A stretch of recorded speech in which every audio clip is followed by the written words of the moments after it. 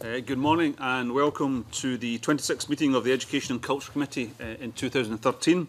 Can I remind all those present that all electronic devices should be switched off at all times when you're in the committee. Our first agenda item today is to decide whether to consider our draft reports on the Children and Young People Scotland Bill and the draft budget in private at future meetings. Are members agreed? Thank you very much. Our next item is to continue our evidence taking on the Children and Young People Scotland Bill. Can I welcome to the meeting this morning Aileen Campbell, Minister for Children and Young People, and our supporting officials from the Scottish Government, Phil Rains, Head of Child Protection, David Blair, Head of Looked After Children, and Gordon McNicoll, who is a solicitor with the Communities and Education Division. Welcome to you all. Can I place on record the committee's thanks to the Minister and officials for responding in what was a short timescale to the range of questions from the committee from last week. And I'm sure that your helpful response will be covered in some of the questioning today. So thank you very much for that. Before I move to questions, can I invite the Minister to make a short opening statement? Yes, thank you, Convener, and good morning, committee. And thank you for inviting me today to give evidence on the Children and Young People Bill. Now, for the last 8 weeks, the committee has been hearing evidence on a wide range of issues in what is quite a complex bill. And we'll be talking about those issues today. And I want to set the tone with a few remarks about what binds these issues together. With this bill, we have set out our ambition to make Scotland the best place in the world to grow up. And I think it's an ambition that we all share. The bill advances this by drawing on well-established policies and strategies. It takes forward our long-standing recognition that we need to make a bigger impact in the early years of our children, not least through early learning and childcare. It lifts to a new level Scotland's unique, internationally lauded approach to helping children and young people through getting it right for every child. And over the years, this Parliament has regularly endorsed the approach. GIRFEC has already taken seeds in parts of Scotland, and we believe the time is right for its fruits to be enjoyed by all our families. The bill advances our national determination to improve the lives of our most vulnerable children and young people.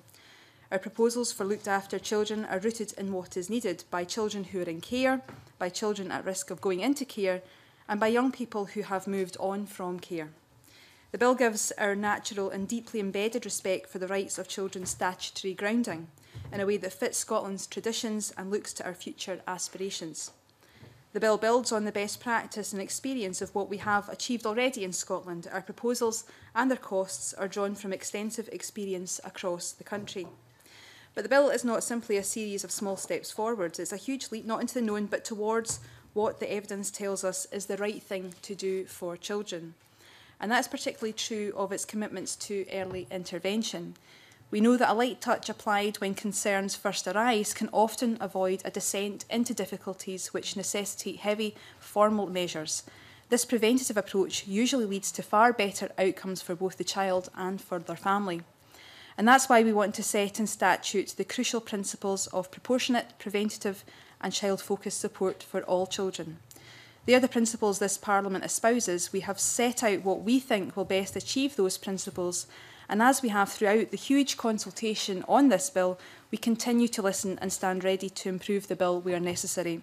So thank you, Convener, for inviting me here today, and I'm happy to answer any questions that the committee may have, and I'm sure they have many. Well, you'll be unsurprised to know that we do have many, Minister, on this bill. It's a very important bill and there are a lot of important issues that we want to cover. Before I get into the detail of the bill itself, and then there's some wider points that members want to hear your response on, and I want to ask Liz Smith to ask those questions. Good morning, Minister, and thank you for your opening remarks. It is a complex bill, and as the convener said, it's a big bill too, so we've got to get this right. It's been put to us as a committee in some of the written evidence that there are certain points of law where there is a difference of opinion between what the Scottish Government's advice has been and what groups are saying. For example, there's been a difference of opinion between the Children's Commissioner and the Scottish Government about the legal advice behind whether we should incorporate or not UNCRC into Scots law. There's been a difference of opinion between the Faculty of Advocates and the Scottish Government over Part 4 of the bill. And there's also been some questions over legislative competency from the Information Commissioner. Could you tell us whether you think the Scottish Government is confident that the legal advice which you've been given on these points of law is accurate? Well, thank you for the question, but clearly I can't go into the detail of the advice that we get, but we know that every bit of legislation that we put forward as a government is competent, and that's something that's no less true for this bill. I can't comment on the legal advice that you've been given, and I'm sure that that will come out in any stage 1 report that you publish. But certainly, from my point of view, this bill is competent, and that's true of any bit of legislation that the government puts forward. Could I just home in on the fact about that there's a difference of interpretation of some points of law?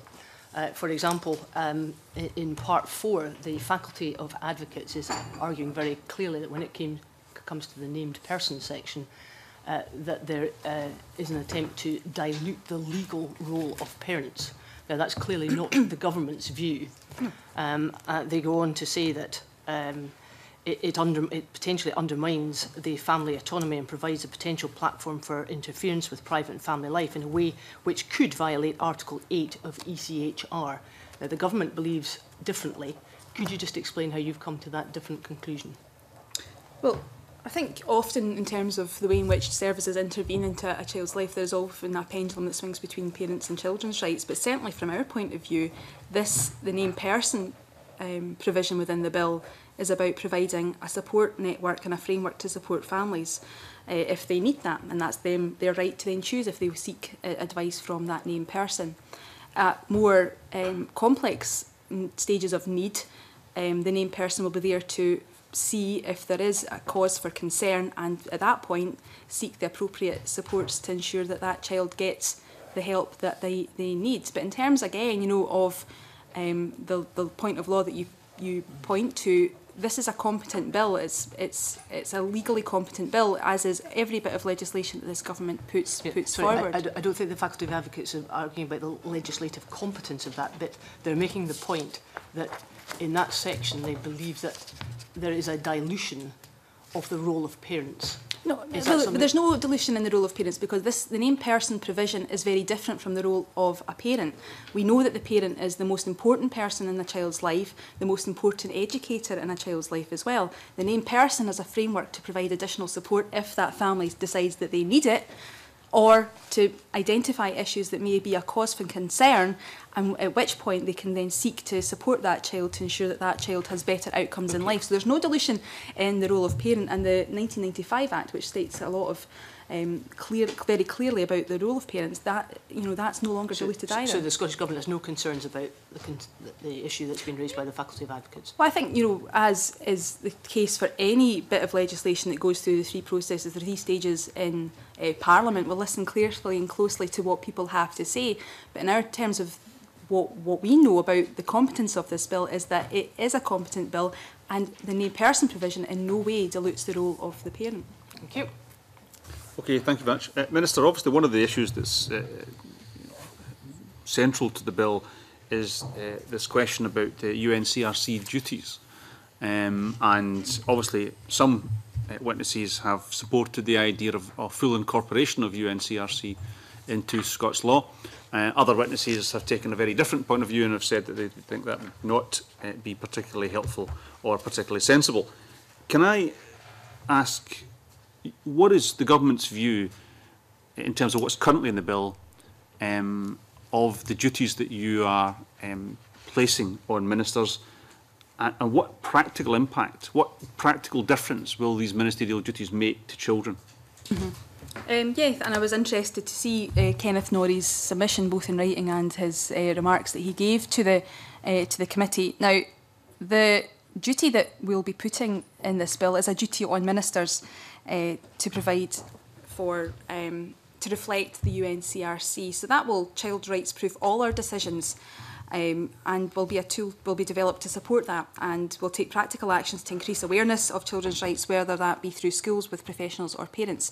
But certainly in terms of the practical impact, it's a new duty on ministers to properly reflect the UNCRC in the policies that we take forward as a government. That's very helpful, but what difference is there in the bill that you couldn't do at the moment, or you don't do at the moment? What difference does it make in terms of ensuring that ministers do carry out these duties? I mean, what duties are you not carrying out at the moment that the bill would actually force you to carry out? Well, we'll make sure it'll be a duty to make sure that the UNCRC is properly reflected in the policies that we take forward, and we'll have to, we'll have to put that forward to Parliament, make sure that Parliament understands that that's what we are doing, and so there will be a scrutiny there to enable Parliament to see that that has been the case. Like I say, it will child's right proof all our decisions, not just of this government, but future governments as well. So it's not just about making sure that this government does all it can to reflect the UNCRC, but it's about making sure that in the future that is the case for all governments and subsequent governments that are elected to this Parliament. We've also wanting to ensure that we raise awareness of children's rights across not just the work that we do in government, but right across the public sector as well, because there needs to be an understanding of the UNCRC before you can reflect the good practice and the culture within the decisions that you take. Can I move on just a little bit on to the nub of some of the argument here? There, clearly, as I said earlier, there's a difference of opinion about implementation of incorporation of UNCRC versus incorporating the principles of UNCRC. The Charter itself versus some of the principles which underlie the Charter. Why have the government come down on the side of effectively moving forward with some of the principles which underline UNCRC without going the full way in incorporating the whole Charter? Mm-hmm. Well, again, the whole premise of this bill is to make sure that we make a difference, a real practical difference to children's lives, and the approach we've taken is to ensure that rights are made real for children, and that there is a real and tangible recognition that the child's rights are important in the policy decisions that we take. So, that's been the premise, and we've believed that the balance that we've struck within this bill does achieve that without it getting caught up in a legal wrangling. So this is about making rights real, and the approach that's better that we've outlined in this bill with Scots law, and I would refer again to what Professor Kenneth Norrie told you as well about, that he said, I think, to incorporate the Convention into domestic legal system of Scotland would be bad policy, bad practice and bad law. So we're wanting to make sure that this is a good move and that it does make rights real for children across Scotland, and we believe that the balance we've got in this bill is properly struck. Oh, okay, thank you. I've got one final specific question from myself before I open up to other members. Obviously, and you'll have seen some of the evidence when witnesses have talked about the situation in Wales, where ministers are under a duty to pay due regard to the UNCRC. Why did the Scottish Government change the duty from due regard to keep under consideration? Well, there's never been previously a duty to have due regard to an international treaty, and our policy, like I said at the start, our policy has not changed, and we've been committed to introducing legislation which requires a systematic consideration of children's rights. And that's what our initial proposals provided for, and that's what this bill delivers on. But, Minister, wasn't the phrase due regard in the consultation the government issued? Yeah, absolutely. But, what we're wanting to make sure is that the children's rights are real. So this approach that we've outlined within the bill is the one that we think strikes that balance. And, of course, there was no real consensus as well about the approach within the consultation process. So what we've got now is a bill that makes children's rights real and does so in a way that doesn't get caught up in legal wranglings and without the uncertainty of knowing how courts would interpret that due regard duty. I just want to just pursue this little bit further. I'm trying to understand what the difference is between due regard and keep under consideration. Clearly, there have been witnesses who have submitted evidence to this committee which says that effectively due regard is a stronger position than keep under consideration. Mm-hmm. Do you accept that? And if you don't accept that, and I presume you don't, could you explain why? I mean, for some of these more legal approaches, I might bring in Gordon. Would you like to comment on some of these issues? I think, excuse me, I think there's an interesting question as to what a requirement of due regard to anything is. How much regard do you have to it? And what the government sought to do in the bill is set out exactly what they are wanting themselves, ministers and other public authorities to do. There could be an argument that a requirement of due regard to an international legal obligation is you must comply with it. Well, is that actually what we want to do, or is it not? And I think the government's view is that it's important not to get hung up with particular words, but to set out exactly in the bill what is the scope of the duty we want to create for ministers and for other public authorities. Okay, thank you. Neil Bibby. Thanks, Convener. Children's organisations have also expressed concern that this bill does not do enough to ensure that public bodies will help to strengthen children's rights. Can I ask you, Minister, what action is the Scottish Government prepared to take to strengthen the duty on public bodies in the bill in relation to children's rights? Well, we've got a commitment to raise awareness across the public bodies as well, and there'll be reporting as well to make sure that we understand where they are on children's rights as well. Okay. In terms of, there's been a number of questions raised about children's rights impact assessments, and I want to ask you, what commitment will the Scottish Government now give that future legislation impacting upon children and young people and their families will be subject to a child's right impact assessment? Sorry, by... There was concern raised that a child's rights impact assessment wasn't carried out. Subsequent bits of legislation? Yeah, will they be subject to, will the Government consider? We're developing a tool for a child's rights impact assessment, and so that should enable us to understand how children's rights are being impacted upon by subsequent legislation. Okay. Okay. Thank you very much. Joan McAlpine. Thank you very much, Minister. I wanted to ask you a few questions about the information sharing aspects of the bill. My understanding is that we are moving from the kind of information that can be shared without consent. And I wondered whether you could explain how the bill changes the type of information that is shared and why it's necessary.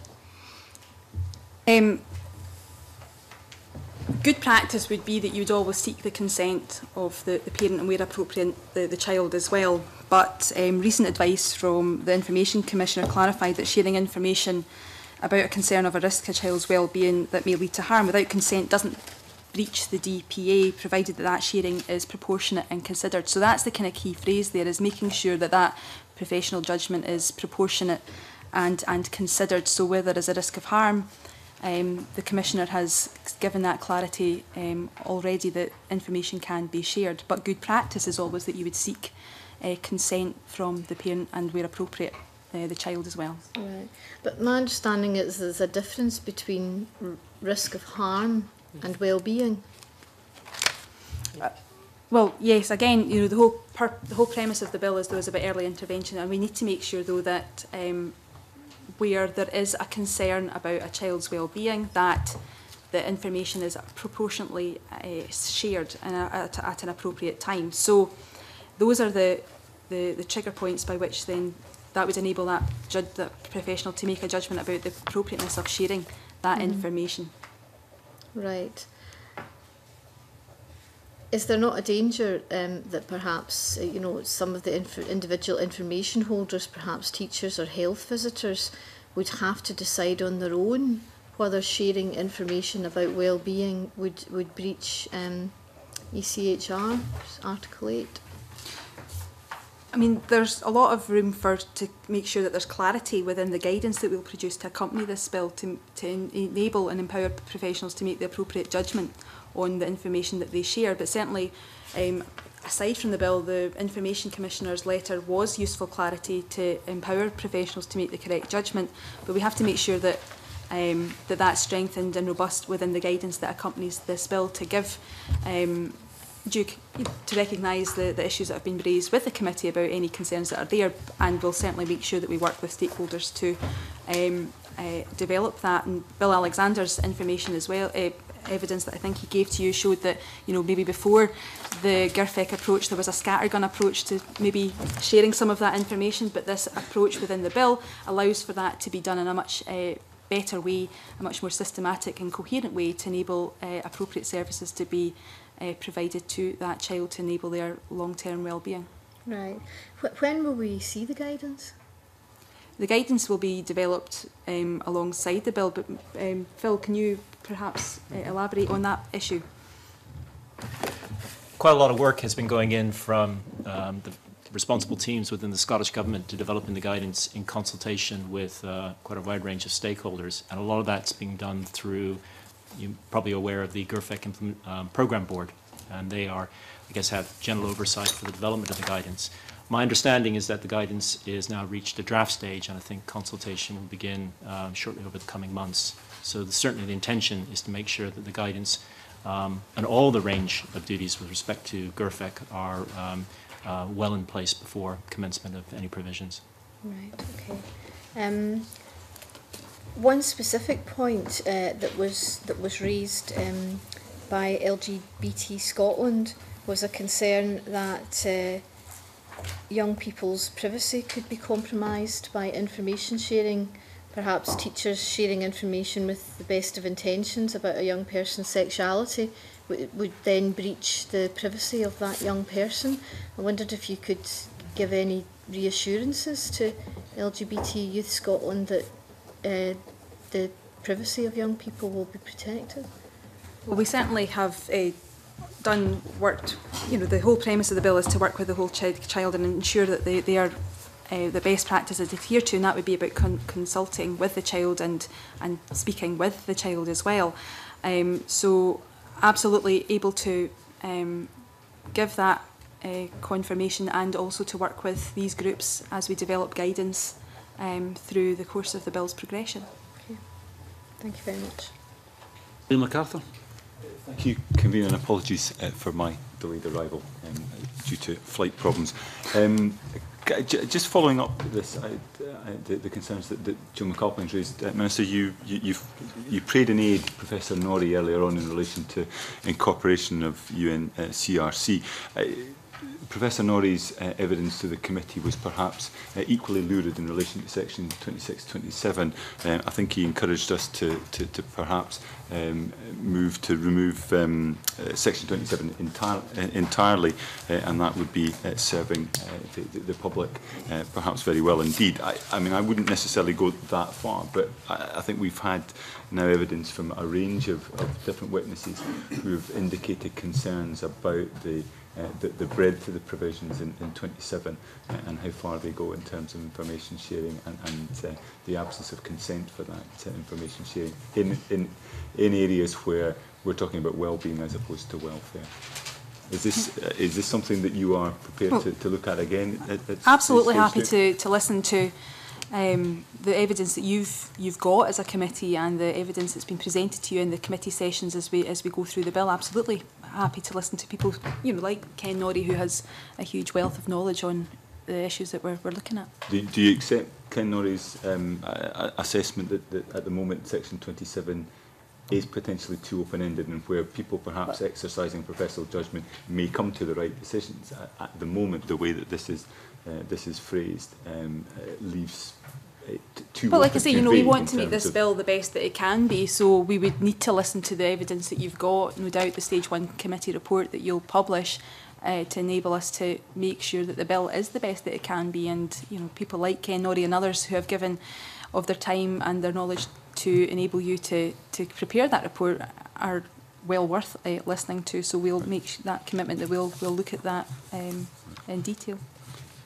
Can I follow up that line of questioning from Liam MacArthur? I mean, Ken MacDonald, the Assistant Commissioner of Scotland and Northern Ireland,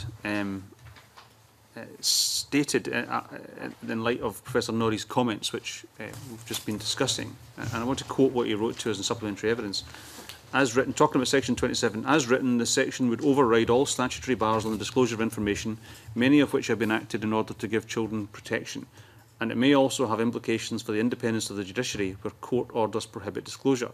We would therefore urge that the content of this section is reconsidered. That's quite strong language there from the Assistant Commissioner, Scotland and Northern Ireland. I mean, what's the government's views on both Professor Norrie's comments, which you've just referred to, and indeed Ken MacDonald's supplementary evidence to the committee? Okay, can I bring in Gordon? Can you reply to some of those things?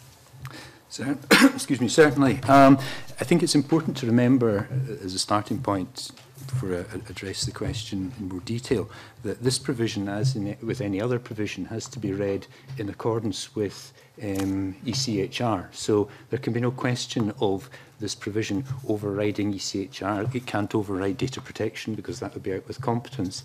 And as with any legislation passed by the Scottish Parliament, you have to read it any powers conferred as being constrained by issues such as ECHR, issues such as the reserved legislation such as the Data Protection Act. Certainly, in principle, yes, it does appear to be a fairly wide power to disclose information, but it has to be read in that context, and that, I would suggest, it certainly is the government's view that, read in that way, it is not as broad as might be suggested.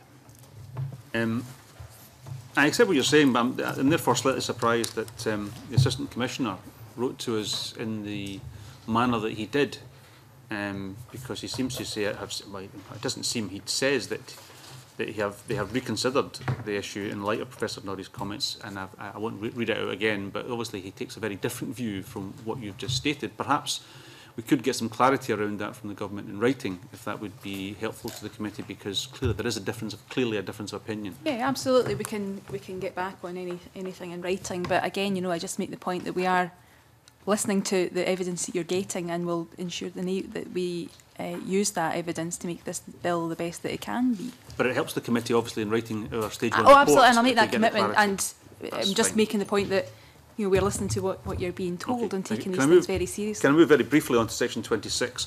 Again, Professor Norrie again said there were huge ambiguities in the drafting of the bill. In its current form, it will lead to lots and lots of litigation, and goes on to talk about it in not the most shining light.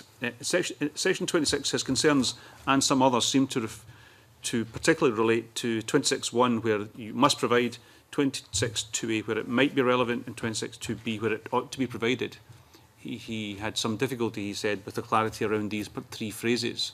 What's the government's view of the evidence that Professor Norrie submitted to the committee on this? Well, again, we'll listen to the points that he raises, but the bill's been drafted to enable the appropriate information sharing to happen, which is proportionate and timely. Yeah, no, I accept that, Minister, and I don't want to labour this point, but both Professor Norrie and some other witnesses and those who provided written evidence were concerned that there was a lack of clarity for those who would have to share information around the phrases must provide, might be relevant, ought to be provided. And I'm just looking for some clarity now about whether or not individuals, whether or not there's room for improvement here, or the government's view is that this is currently correct as it's currently drafted, and whether or not individuals who will have to actually take this practical decision on the ground about what they should share and what they should not share will be clear about what these phrases mean. And I think it's also it's worthwhile remembering that there will be guidance which will be getting developed in consultation with folk who know best, and that will be the people who are working on the ground, to make sure that alongside this bill, guidance will be robust to empower the practitioners and professionals who are making these decisions. So there's always room to look at the bill, and if there are real concerns, we can again listen to the comments that you've received as a committee. But alongside that, we'll have guidance that will enable practitioners and professionals to make the best judgments in the interest of the child that they're dealing with. Okay, thank you very much for that. Claire Adamson. Thank you, Convener. Minister, I'd like to ask some further question around the area of the named person. And it's already been covered, and you've been quite robust in stating that you don't see any tensions between the named person and the rights and responsibilities of parents as set out in the Children's Scotland Act 1995. But where disputes between parents and young people and the named person arise about what's best for a child or young person, what will be the method of resolving those conflicts? Well, like I say, there's often a pendulum that swings between the parent and the child, and this is about making sure that the best interests of the child and the family are at the heart of the decisions that are taken. So we want to make sure that is absolutely right. And I don't know, Films, would you like to come in on that? Okay. I guess there are three ways to think of it. First of all, the whole premise of the named person is basically built on the idea of a good, trusted relationship that should be established between the individual, who would clearly, I think from the evidence you've heard, should be someone that the family are know of and see on a reasonably regular basis. So the first thing is the whole thing is predicated on the idea that you have good communications, good relationships. But clearly that's not going to work in all circumstances. There are already existing mechanisms for raising grievances, for I guess challenging issues about many of the roles of these people provided. We've talked about the named person being teachers and health visitors, what have you. There are existing mechanisms for that. And at the moment, we're considering whether it makes sense to use those mechanisms or whether there's a need for a more bespoke mechanism, what have you. And we're still very much listening about that. We're very conscious that we don't want to further clutter a landscape with regard to the way that people can challenge decisions or challenge, shall we say, conduct that takes place within the public service for that kind of role. Thank you. During the consultation, there was a considerable amount of support. 72% of respondents were in favour of a named person role within the bill.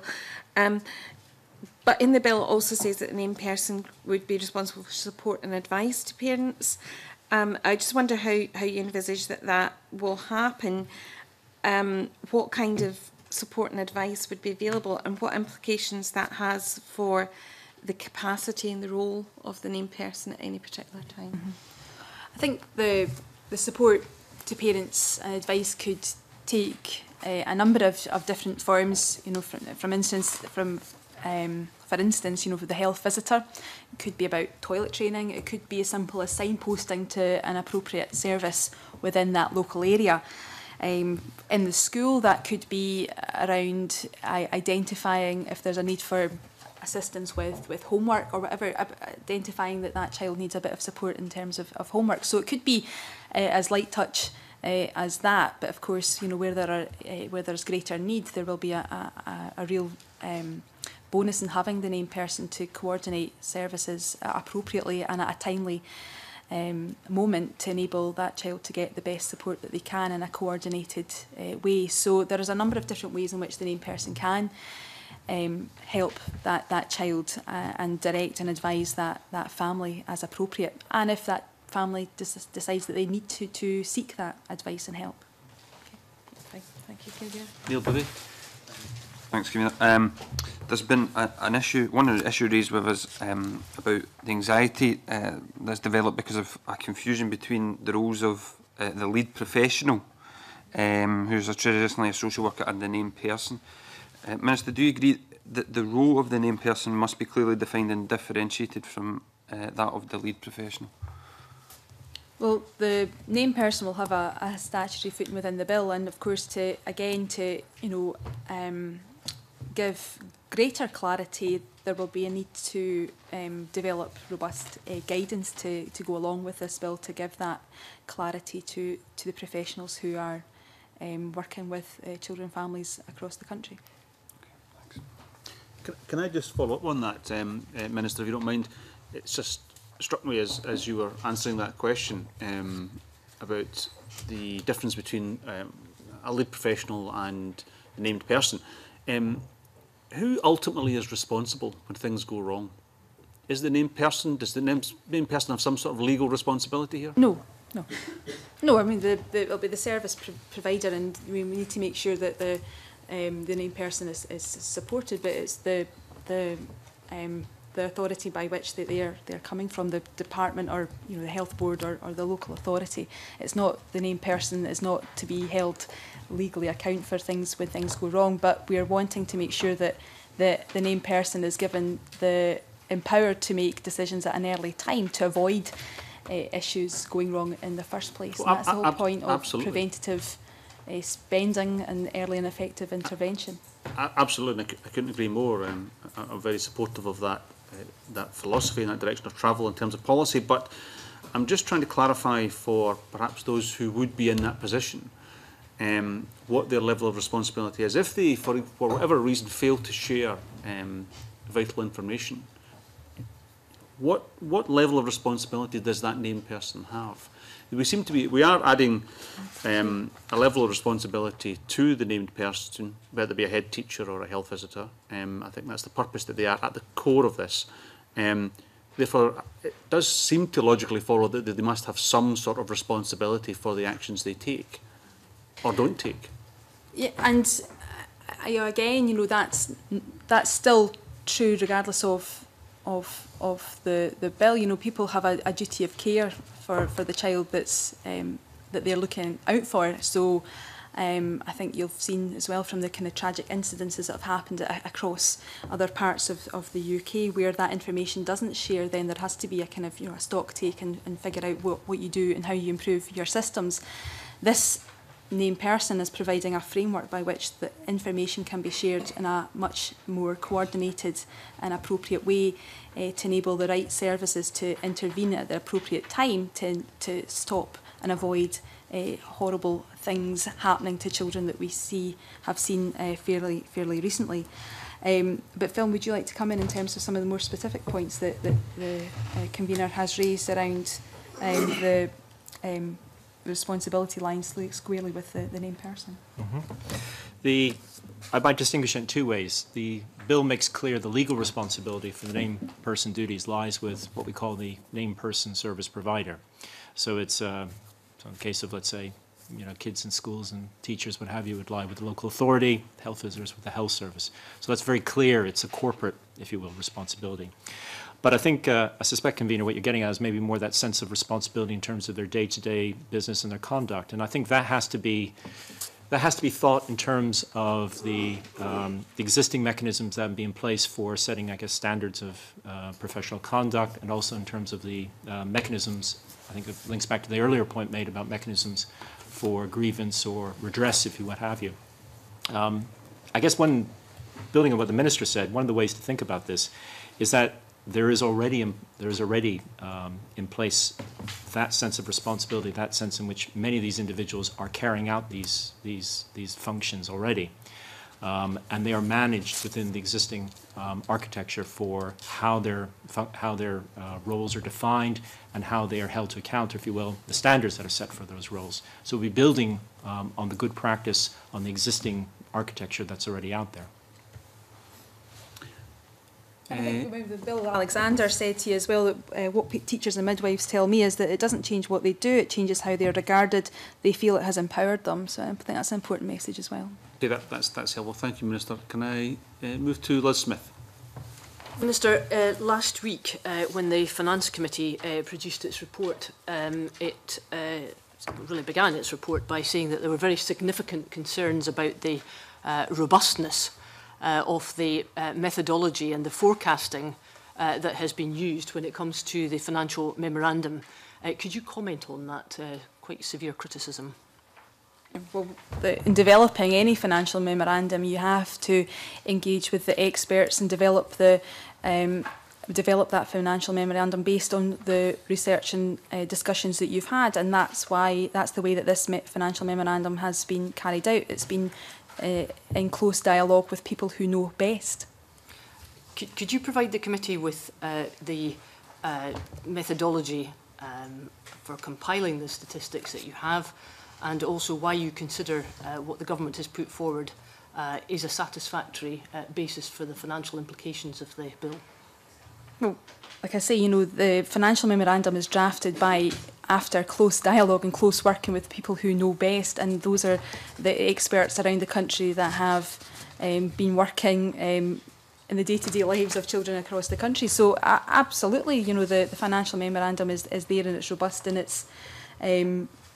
it's there for, of course, the committees to scrutinise. But it would be interesting to know what areas in particular, because there's lots of different elements to the bill. If you've got an issue around one element of it and the methodology behind it, what that is in specific terms. Well, yes, I do. I mean, obviously in the Financial Committee's report last week from the actual committee session, there were questions by John Mason, Michael McMahon, Kenny Gibson, Malcolm Chisholm and Gavin Brown, all asking for very specific figures to support certain policy areas, and they are saying to varying degrees that it's based on best estimates on committee evidence that is not particularly robust when it comes to what the Scottish Government has put forward. They say it's patchy in places and non-existent in others.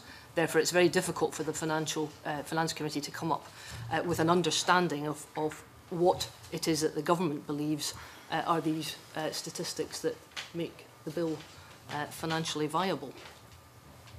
And is that in relation, are you asking me to tell you the methodology that we've used for what part of the bill? At the Finance Committee, the bill team was asked very specifically to provide, and they were asked repeatedly to come up with figures which would support the government's implementation of policy, and it appeared not to be forthcoming. So I wonder if you could give us it just now. For instance, in terms of early learning and childcare, there has been discussions with COSLA to agree the figures to enable us to provide within the financial memorandum the appropriate amounts that we believe would enable us to increase to 600 hours.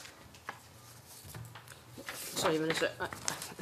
On some aspects of this, I really want to get at what the Finance Committee has asked for. They're asking about very specific evidence required when it comes to training and costs. Very clear that... Okay, yep. So when you were talking about in the general of the bill, that there's many different elements to the bill with many different discussions having to go with many different types of stakeholders to enable us to come up with the best financial memorandum that we have. Well, so I was given one example there of the discussions we've had to deliver 600 hours. Well, so if it's around training... Yeah, financial memorandum is very much about looking at the costs which underpin the bill. And it's very clear from people in Lothian Health Board, from the Royal College of Nursing, from the Edinburgh City Council, that they feel that the Scottish Government has not provided sufficient money to support the ambitions of the bill. Do you agree with their concerns? Well, in terms of, I take it then it's getting down to the kind of GIRFEC side of the bill as opposed to any other part of the bill that you're honing in on.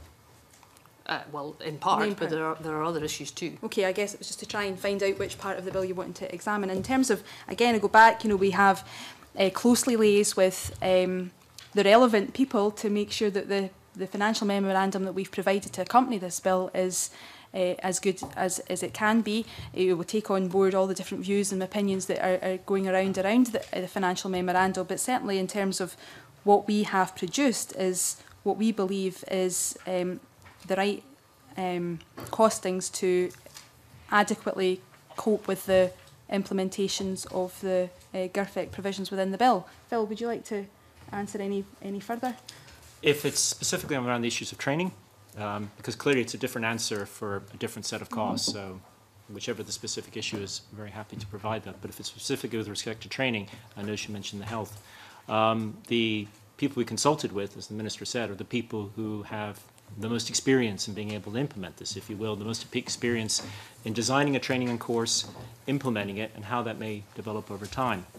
And the specific groups we spoke with regard to health training was there's a group of managers who are designated by each health board who have the dedicated responsibility of implementing GIRFEC within their own health board. Because as you'll be aware, GIRFEC is not something new for health boards. It's been there as a result of the Chief Executive Letter number 29 and as a result of Hall 4. So there's quite a lot of experience about thinking about how this might roll out. So there's that group, as well as the Children, Young People and Families Nursery Advisory Group. Remembering all these acronyms, they're quite complicated. With respect to local authorities, which is a different set of issues, where indeed maybe the same criticisms has been raised by some with respect to training, again, we spoke to the people who, as you would expect, who have quite a lot of experience in putting these things into practice, rather than consider it particularly in the abstract. We spoke to Highland Council, Edinburgh City Council, South Ayrshire, East Lothian, the Mid Lothian, Falkirk, Angus, a number of councils who are at different stages on the way of implementing GIRFEC.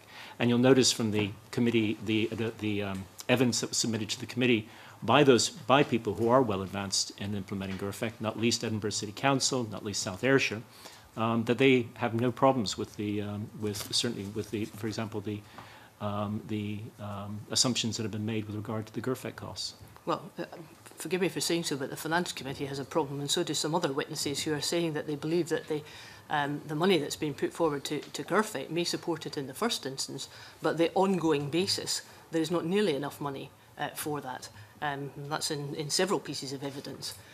Secondly, when it comes to the provision of health visitors, the Royal College of Nursing has made it very clear that to implement the named person in full would mean another 450 health visitors across Scotland. They're making the claim that there isn't sufficient money. Are you absolutely confident that the research that you've done is sufficiently robust to ensure that this bill has the right amount of money behind it to support the costs? Oh, would you like to come in? Yeah. Well, certainly in terms of, we've been very clear what we believe is required of health boards to fulfil the GIRFEC duties, and we've worked out the additional hours required. Phil has talked about the different discussions that we've had with different expert groups who have expertise and knowledge about implementing GIRFEC, and it's about making sure that that this isn't an additional thing that people in services do. This is hardwired into the daily practice of the services, and which is what we expect GIRFEC, how we expect GIRFEC to be carried out. So, okay, Minister, could I just finish on the bit? Why is it? Do you believe that the Finance Committee from all parties were so strong in their criticism about the financial memorandum? Well, I mean, they've had a number of different people who have come and provided evidence to them, and have reflected that in their report. And, like I say, we'll listen to and look at the evidence that has been provided to you as the lead committee, and make sure that what we have at the end of it is a bill that we can all be proud of. But certainly in terms of the way we've gone about approaching the financial memorandum, as Phil set out, it has been about engaging with the people who know best and what they've told us to develop the robust methodology that we have that's allowed us to create this financial memorandum. Okay, could I just finish on the point? Do you believe that the bill has sufficient money behind it, or will it have to have more behind it? Well, what we've got there is a financial memorandum that we believe sets out the way in which we can deliver on the aspirations of this bill. Okay, thank you. Blair Robertson. Sorry, I mean, I was listening to the Minister there. I've lost my train of thought. Do you want me to come back to you? Yes, please. Thank you. George Adam. Yes, Minister, good morning.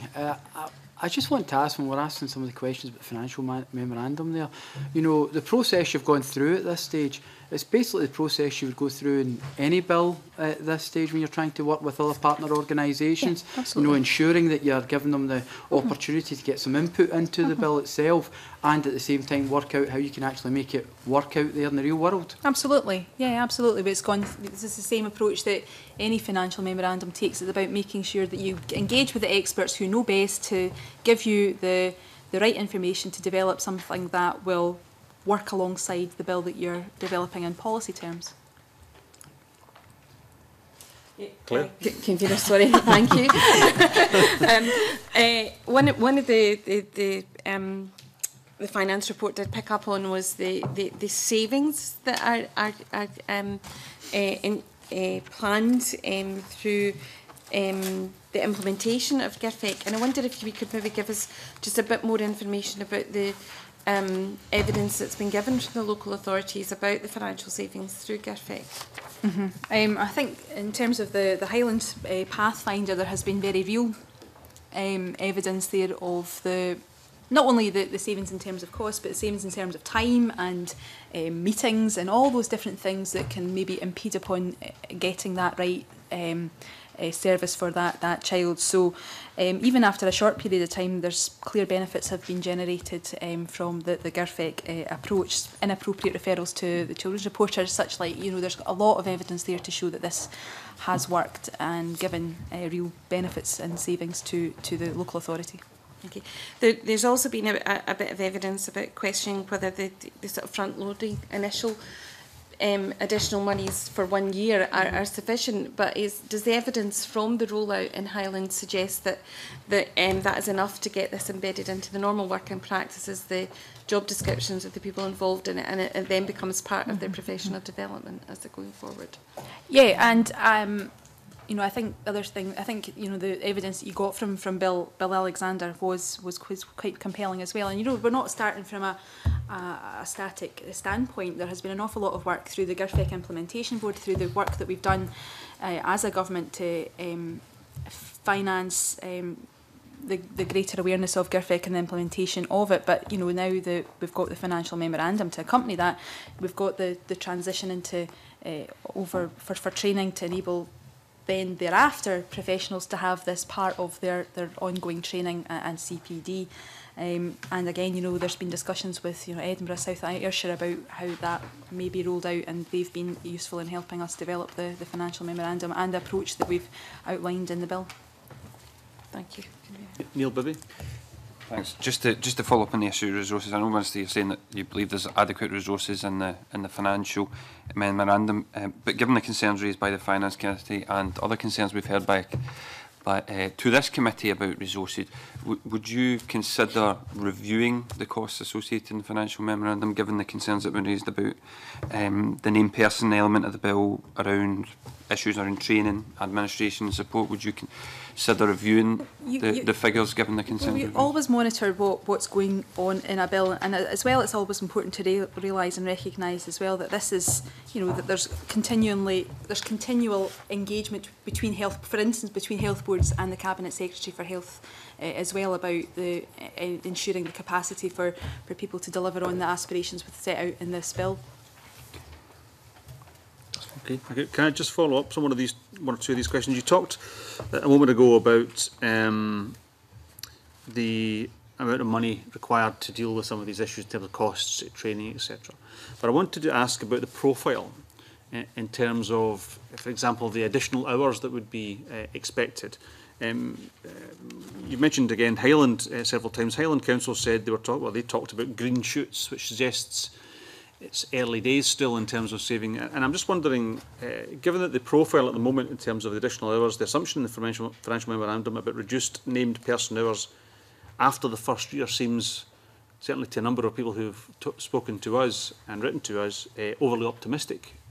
What's your response to that? Well, I've outlined some of the benefits already being experienced and have been evidenced through the research done on the Highland Pathfinder over quite a short period of time. And also we've done our own bespoke economic modelling that for every £1 you invest in the early years saves you £9 in cure. So there's a number of bits of research as well that show us that, you know, you will see financial benefits after making that initial investment in the early years. But in terms of those specific points that you raised, Phil, can you comment? Absolutely. I guess there are different ways of thinking about it. It depends if you're thinking more of the local authority side of things and the health side of things. It might be helpful maybe to start with the health side of things. One of the reasons why it's noticeable that there's what you might say an ongoing cost associated with the role of health in regard to implementing the GERFIC provisions within the bill, I think is a recognition that if you really want to make a difference in a child's life, you really have to do it in the first couple of years of their life, and therefore that making that kind of major impact, and the fact that major impact is going to be there year on year as you go forward, is reflected in those kind of assumptions. But even there, you would expect there to be, I guess, a tapering effect. You would expect as the role bedded down universally that there would be certain efficiencies, economies of scale. People got better at doing their job. Midwives would be better at doing the pre-birth screening and conferencing and handing over to health visitors. Health visitors would get very good at being able to do something in the first year of a child's life, and therefore in the second, third, and fourth years, you would expect there to be less need for supporting a family, particularly some of the crisis families. And then when they hand that over, if you will, to local authorities in their role of being the named person through education, you'd expect those kind of savings, those kind of that work to bear fruit as you go down the line, and maybe to kick in quite early, because the work you do in the first year of a child's life, the additional work you do, should be starting to bear fruit as you get into the later years of that individual child's life. That's interesting. I mean, I think that obviously we all hope that early intervention will have that knock-on effect. Not particularly, my top priority would not be the financial savings, but the impact on the individual's life. Absolutely. And I'm sure we share that view. Yeah. I just want to drill down a little bit on this idea about how early these financial savings can be achieved from GERFIC. Could you give us specific examples of what the kind of savings we're talking? Are we talking about bureaucracy savings in the paperwork? Are we talking about the ability, or rather the expectation, that we will not be having to intervene in that child's life to the same extent in future years? I'm just wondering exactly how the savings will be made. Is it financial savings? Is it time savings? Is it both? And I come back to the question, are we really confident that in year one we make these interventions, and in year 2 and 3, almost immediately, we get these savings? That's pretty quick. Mm-hmm. Well, the benefits should be, to families, fewer meetings with professionals, greater clarity about who they should contact, earlier support, preventing things getting worse. So that is in terms of meetings and bureaucracy. Yes, there's a saving there in terms of the money that accompanies some of those bits of bureaucracy. There's a cost saving there too. It'll benefit professionals. They'll be able to free up their time to be able to work with families who are more vulnerable as well. So there's clear benefits to families, as well as the kind of cost saving and professional time saving in terms of implementing GIRFEC. One of the other, I mean, it's aside from this, but for instance, family nurse partnerships is getting rolled out across the country, and working with first time young teenage mothers. Some of the evidence from that has shown quite quickly that there's been, subsequent children that they may have don't happen as quickly to the birth of their first child. So that's quite a quick saving. They're empowered. They're much better at being a parent. So there's quite real savings to that child and the mother of that child as well. If that's helpful.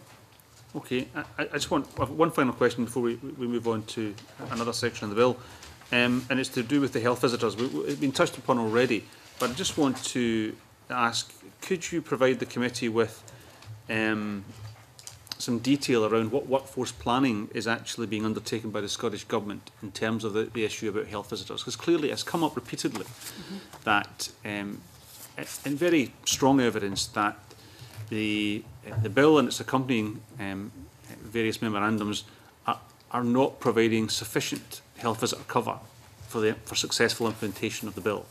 Now we've had that evidence. The government may or may not agree or disagree with that.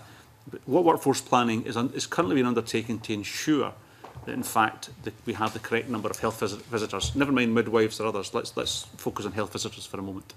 I mean, a lot of the work we're doing will always inform health boards about the responsibilities in regard of workforce planning. Nurse directors, chief executives of NHS boards will be making the appropriate provision in light of the fact that this will be a new bill on the landscape. And again, there will be regular discussions as well with the Cabinet Secretary, with his regular contact that he has with NHS boards. There's been comment to this committee and comment indeed in the press about, irrespective of this bill, irrespective of the rollout of family nurse partnerships, that there's pressure on the number of health visitors we currently have, that we have insufficient number of health visitors. There's pressure on the individuals who are currently in those roles. In what way will this bill and the rollout of family nurse partnerships impact on individual health visitors? And are we sure that we have sufficient numbers to actually achieve the ends that we all want to see? Mm-hmm. Well, I think, again, going back to what Bill Alexander had said, health visitors in Highland feel empowered and feel much more highly regarded in terms of the professional work that they do. We're already seeing a growth in this profession as well. Phil, would you like to comment as well? Because I mean, the other things as well, that the ratios as well are quite healthy in Scotland, I suppose, in terms of the health visitors and their and the children that they're dealing with. Thank you, Minister. I wonder if there's some specific things that are going on. I mean, I guess one thing to say is clearly the financial memorandum sets out a cost. It doesn't set out the funding required. It doesn't, particularly as you wouldn't expect, to say how that, I guess that work, if you will, which would be generated through the bill, will be taken forward by individual health boards. That's clearly something that individual health boards have to reflect upon and also have to enter into discussion, as you expect, as part of the natural budgetary negotiations that would be going on in future. But one of the important things is recognizing the fact that this bill is also sitting amongst a number of other issues, I think, with regard to health visitor workloads and I guess expectations about them, is that there's a lot of work been going on with it's a group I mentioned before, the Children, Young People and Families Nursery Advisory Group, about developing tools that will enable health boards to much more quickly assess given all these different demands, if you will, that might be coming down in future with regard to health visitors, what that demand will look like, so they can very quickly make the assessment about how that might translate into the need for future numbers. Now, that's work that's going on at the moment, as you would expect to be appropriately, will feed into future budget negotiations, and clearly given the commencement of the duties we're talking about here, we are talking about budgets that are not envisaged at the moment. But that workforce planning is going on. It is going on. And to be honest, the health boards have been well aware of the need to be doing that ever since Hall 4, ever since Cell 29, that GERFIC was coming. And they've been putting those sort of mechanisms in place for thinking about what it might look like in local areas. Okay, thank you very much. George Adam. Yes, Minister, I'd like to ask you about early education and care. Basically talking about the 600 hours nursery care that the government's offering, which is offering greater flexibility for parents. Now, during some committee evidence that we had, it was Laurie Summers that said it needs to be more flexible so that a place is available not just in the morning or afternoon. Now, do you believe what you've put in place is actually offer that flexibility to someone like Laurie Summers? Well, you know, the whole reason for increasing the hours has been to, you know, to help families who are struggling balance work and life, but the flexibility should also help families because they'll be able to input into the way in which the local authority will configure the services to enable them to either enter work or training. So that flexibility is crucial in the way in which those additional hours are going to be delivered, because they enable will enable families to enter work or training. So yeah, absolutely, I think it's an important part of this bill which is crucial in terms of delivery. It's not just about adding on extra hours, it's about changing the way in which this is delivered. Okay, then one of the other questions I want to ask, just so we've got it again on the record, obviously you have to work with partner organisations again to deliver this. Obviously you've had conversations with COSLA and things are at a reasonable state where this can be delivered then, Minister? Yeah, absolutely. There's been very close working with COSLA in developing these figures. Also, aside from the work of the bill, there's the Early Years Task Force, which COSLA are part and parcel of. In fact, they co-chair it along with myself and the Chief Medical Officer. So, and there's been an enormous amount of work getting done in terms of delivering early learning and childcare, and developing the financial memorandum as well. So, close working, we have to recognise they're very big partners in terms of delivering this aspiration to increase the hours and the flexibility of the provision.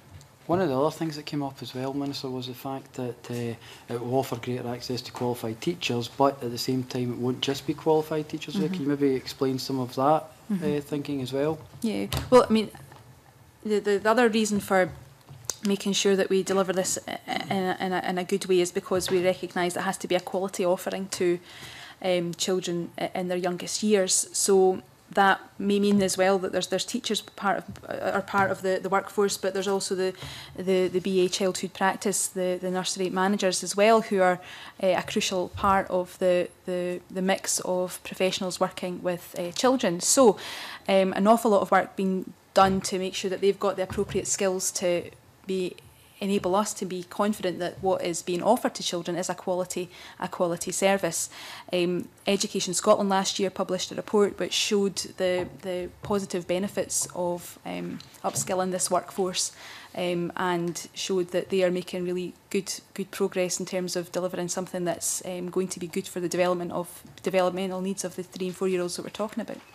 So you're saying regardless of the makeup of an actual nursery, it's the quality that's the most important thing, the delivery on the ground? Absolutely, the quality. I mean, this has to be, you know, we've talked about how we're wanting to deliver this in a flexible way for families, but it has to be a quality provision as well to reflect the real needs of children of that age. The Education Scotland report was useful last year when they published it, because it showed that work that has been ongoing in Scotland for a number of years to make sure that the workforce is appropriately trained is paying dividends, and that there's a real need for a mix of abilities within the workforce and a mix of professionals to enable us to be confident that what we're delivering for 3 and 4 year olds is a quality offering, as well as being flexible and meeting the needs of parents and carers as well. Thank you. Okay, thank you. Liam MacArthur. Thank you, Convener. Just to follow up on the issue of quality, I think as both Liz Smith and Neil Bibby have indicated previously, the financial memorandum, the Finance Committee's assessment of the financial memorandum, I think raises some very serious questions. I can't remember seeing a report from the Finance Committee on any other bill that has raised quite so many serious concerns. And one of them was in relation to funding for partner providers, which presumably is linked to the issue of quality of provision that George Adam was referring to. The NDNA, in their evidence, both to the Finance Committee and to our own committee, highlighted fairly significant discrepancies in terms of the rates that are paid on an average of 3.28 per child per hour, from £4.09 at the top end through to, I think, Glasgow paying £2.72 per hour at the low end.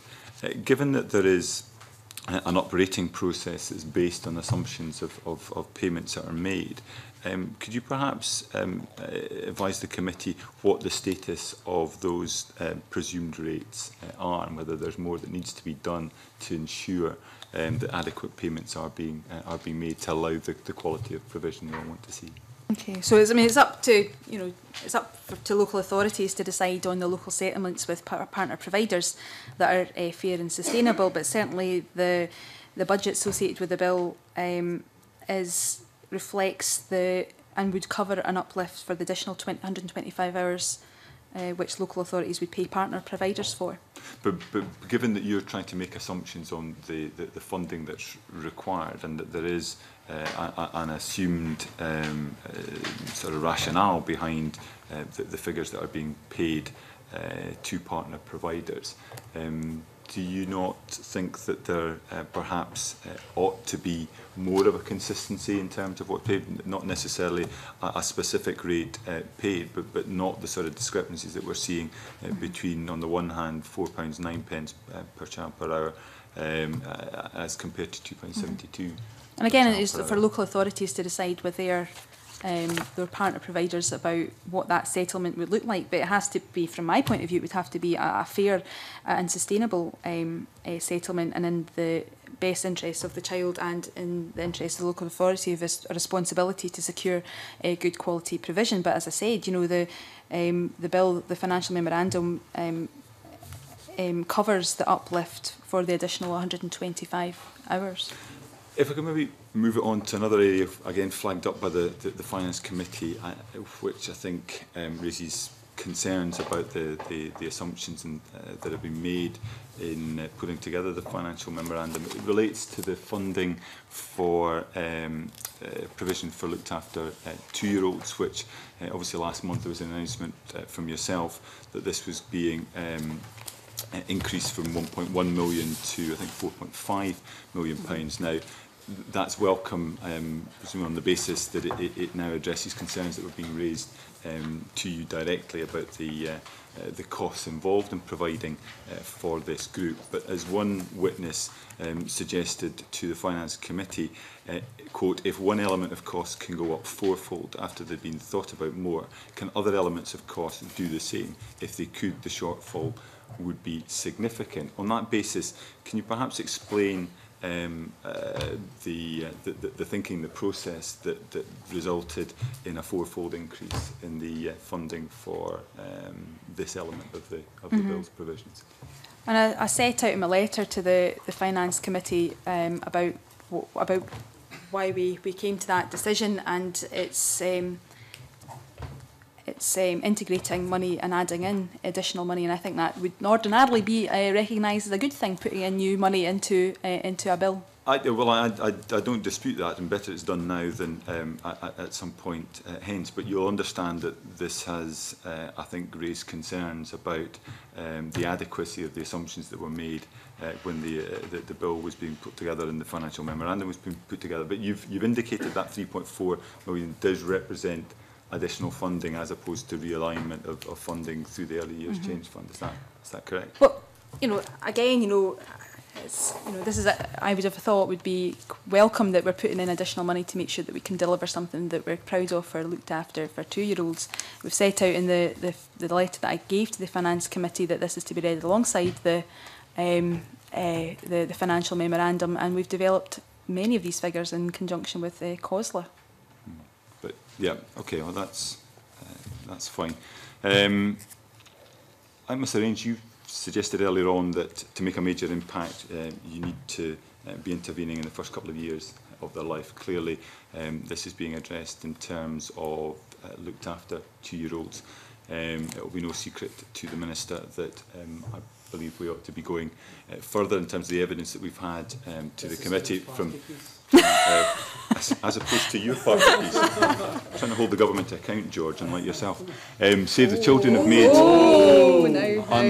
Save the Children have made the give us the evidence that they support an extension to 2-year-olds starting with children living in poverty as much as anything to tackle inequalities in the early years, and recognising that many 2-year-olds from better off backgrounds do currently enjoy early education and nursery provision. Is this an area where you're prepared to concede any ground, not least given Claire Telfer went on to say that we support the priority being given to children living in poverty. We want to see that taken forward immediately, looking at how and whether that is possible, and certainly through this session of Parliament. Well, you know, what I am keen to do, as I've said, I think to George Adam, is to deliver something that is of quality to the children that we are wanting to deal with. So 3 and 4 years and looked after 2-year-olds, who are the most vulnerable 2-year-olds in society. And we want to make sure that we can deliver that in a sustainable, manageable way that does have quality as its hallmark.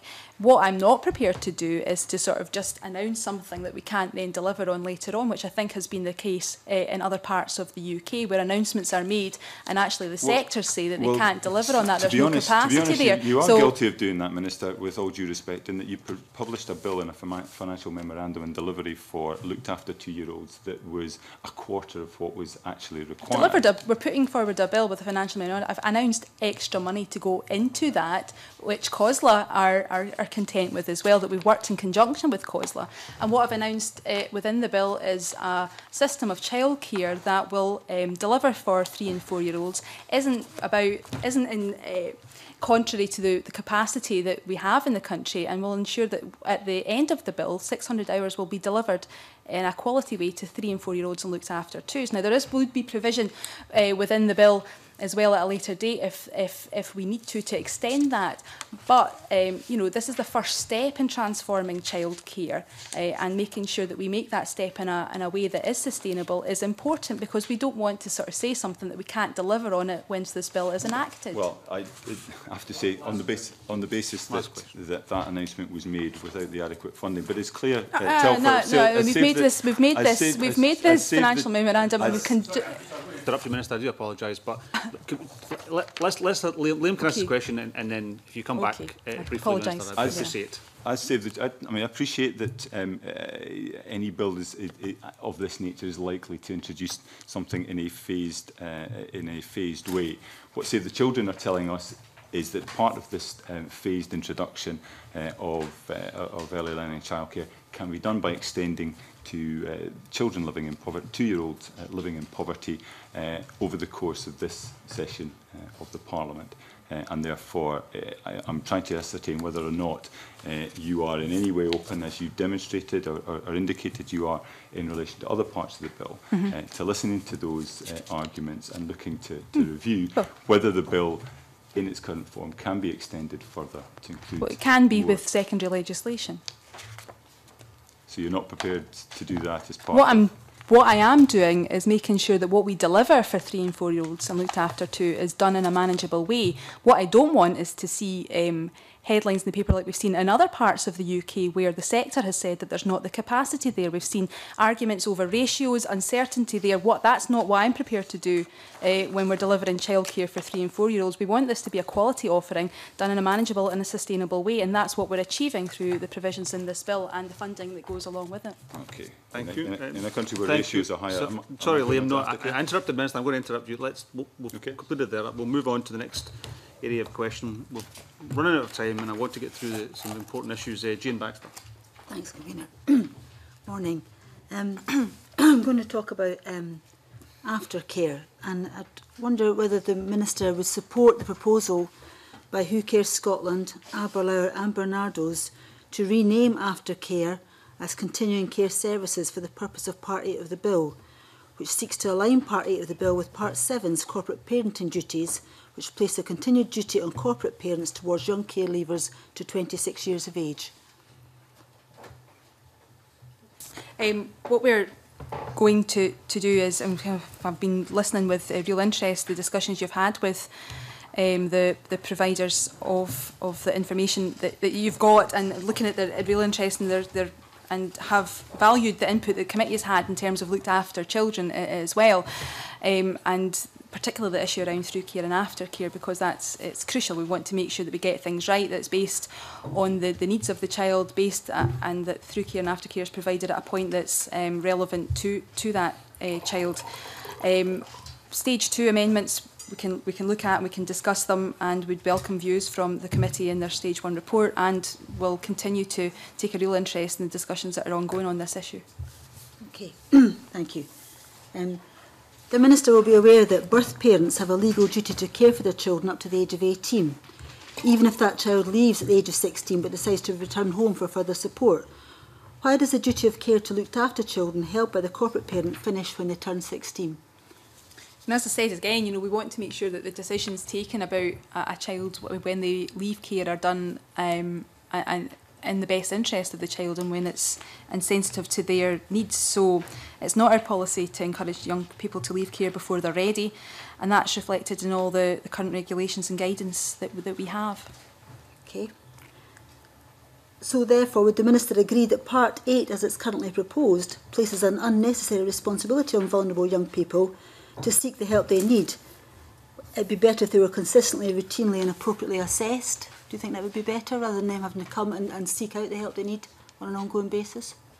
Well, the point in which a young person makes the transition into independent living is a time when they're very vulnerable and they need to be supported. And if they want that help, then they can get that help. And that's what we want to make sure is the case, that when they make that transition into independence, that at that very vulnerable point in time of their lives, that they have the support that's necessary, that they want to enable them to go on and flourish. Do you agree that they might need additional support to enable them to know what facilities and resources are available to them? Should it be up to them to go and find it? Should someone be looking out for them? Yeah, I think like I say, the point when they make that transition into independence, if there is a need there for them to require support, then their needs should be met. And there's provisions across the whole bill in terms of the named person and other areas and elements within the bill to make sure that support is provided to that young person. But again, I'm very interested in the dialogue and discussions that you've been having with the likes of Who Cares and others about the way in which we can make sure we get this part of the bill absolutely right, because maybe far too often you hear about stories where that support hasn't always been there, and what can we do to make sure that support is in place. Very interested in the discussions that you're having around the 26-year-old as well, to make sure that the support that we've got in place is adequate and allows these young folk to not have outcomes that are any different from their peers who are not looked after. Okay. So one of the fundamentals of that then is the eligibility criteria. The criteria for aftercare sets the qualifying threshold for the support as being in care on the day that the child can legally leave school. Wouldn't the Minister agree that the qualifying threshold for aftercare support should actually recognise the impact of a child's journey through the care system, regardless of when they cease to be looked after? Yeah, again, sympathetic to some of those views that are coming through when we're looking at the bill through the progression through Parliament. But again, just stress that my real and very keen interest on the discussions that you have been having around this area, because it is something that we need to get right to enable those young people who are leaving care to have the right support and to go on and have the outcomes that we expect that they deserve. Okay, thanks. Thank you very much. A brief supplementary from Liam. Thank you, Convener. Can echo the sentiments of Jane Baxter, and I'm grateful for the willingness you've shown to take those on board. Perhaps one follow-up question is in relation to the role local authorities have in the decisions they take about the care that's provided. There's been some concern expressed about the scope for appealing decisions from local authorities and whether or not there steps need to be taken to address that, and perhaps as part of that, whether or not a right to advocacy support in order to prosecute that case as effectively as possible is something that perhaps needs to be looked at again. Are those both areas where either work's being done or you're prepared to look at through stage 2 and stage 3? No, in terms of advocacy, there has been work ongoing about advocacy. There was a consultation through the summer there about making about advocacy, and we'll reflect on that. Again, I just go back, we want to make this bit of the bill work, and we need to, if there are areas or gaps in the provision that we've laid out in the bill, then we'll look and listen to what the committee has been told and your report. David, would you like to come in on any of the specifics around the what was the gap? The decisions taken by local authorities and how those might be appealed, where there's appeal either not provision or inadequate provision. Sure. I mean, in terms of looked after, in terms of care leavers in particular, one of the things that we've been working with Who Cares on actually in relation to this particular idea is that issue, and I think part of what we're trying to avoid is creating more and more bureaucratic systems to compensate for the bureaucratic systems. Because the whole principle of the care leaving provisions is about trying to normalise the care experience for young people leaving care. So one of the things we're talking about is, and this isn't government policy, this is about the legitimate sort of work that we're doing to help them pin down exactly what they're trying to get at. One of the things that we're looking at is trying to move away from that, so that there's more power in the hands of there's more emphasis put on the quality of the relationship between the social worker or the relevant person in the child's life who's making a decision and the child or the young person. What that means is another question that requires a bit more work, but it would be preferable, I think, in principle, in terms of the point of what we're trying to achieve with the bill, if we can move to a system more like that, because that starts to replicate the sort of relationship that a normal, a child or a normal family would have when they are asking for something from a parent. So that's what we're trying to get at. We're working with Who Cares on some of the detail in advance of stage 2 to help help put some meat in the bones, so we know we know how to scope it and react later. Thank you very much. That was very helpful. Neil Bibby. Thanks. Just wanted to ask you a couple of questions about kinship care, Minister.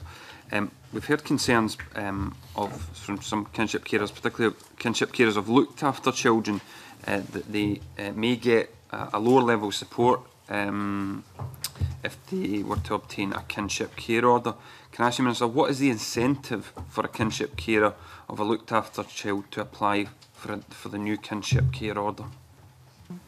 So this is about trying to provide an enhanced form of permanence within kinship care.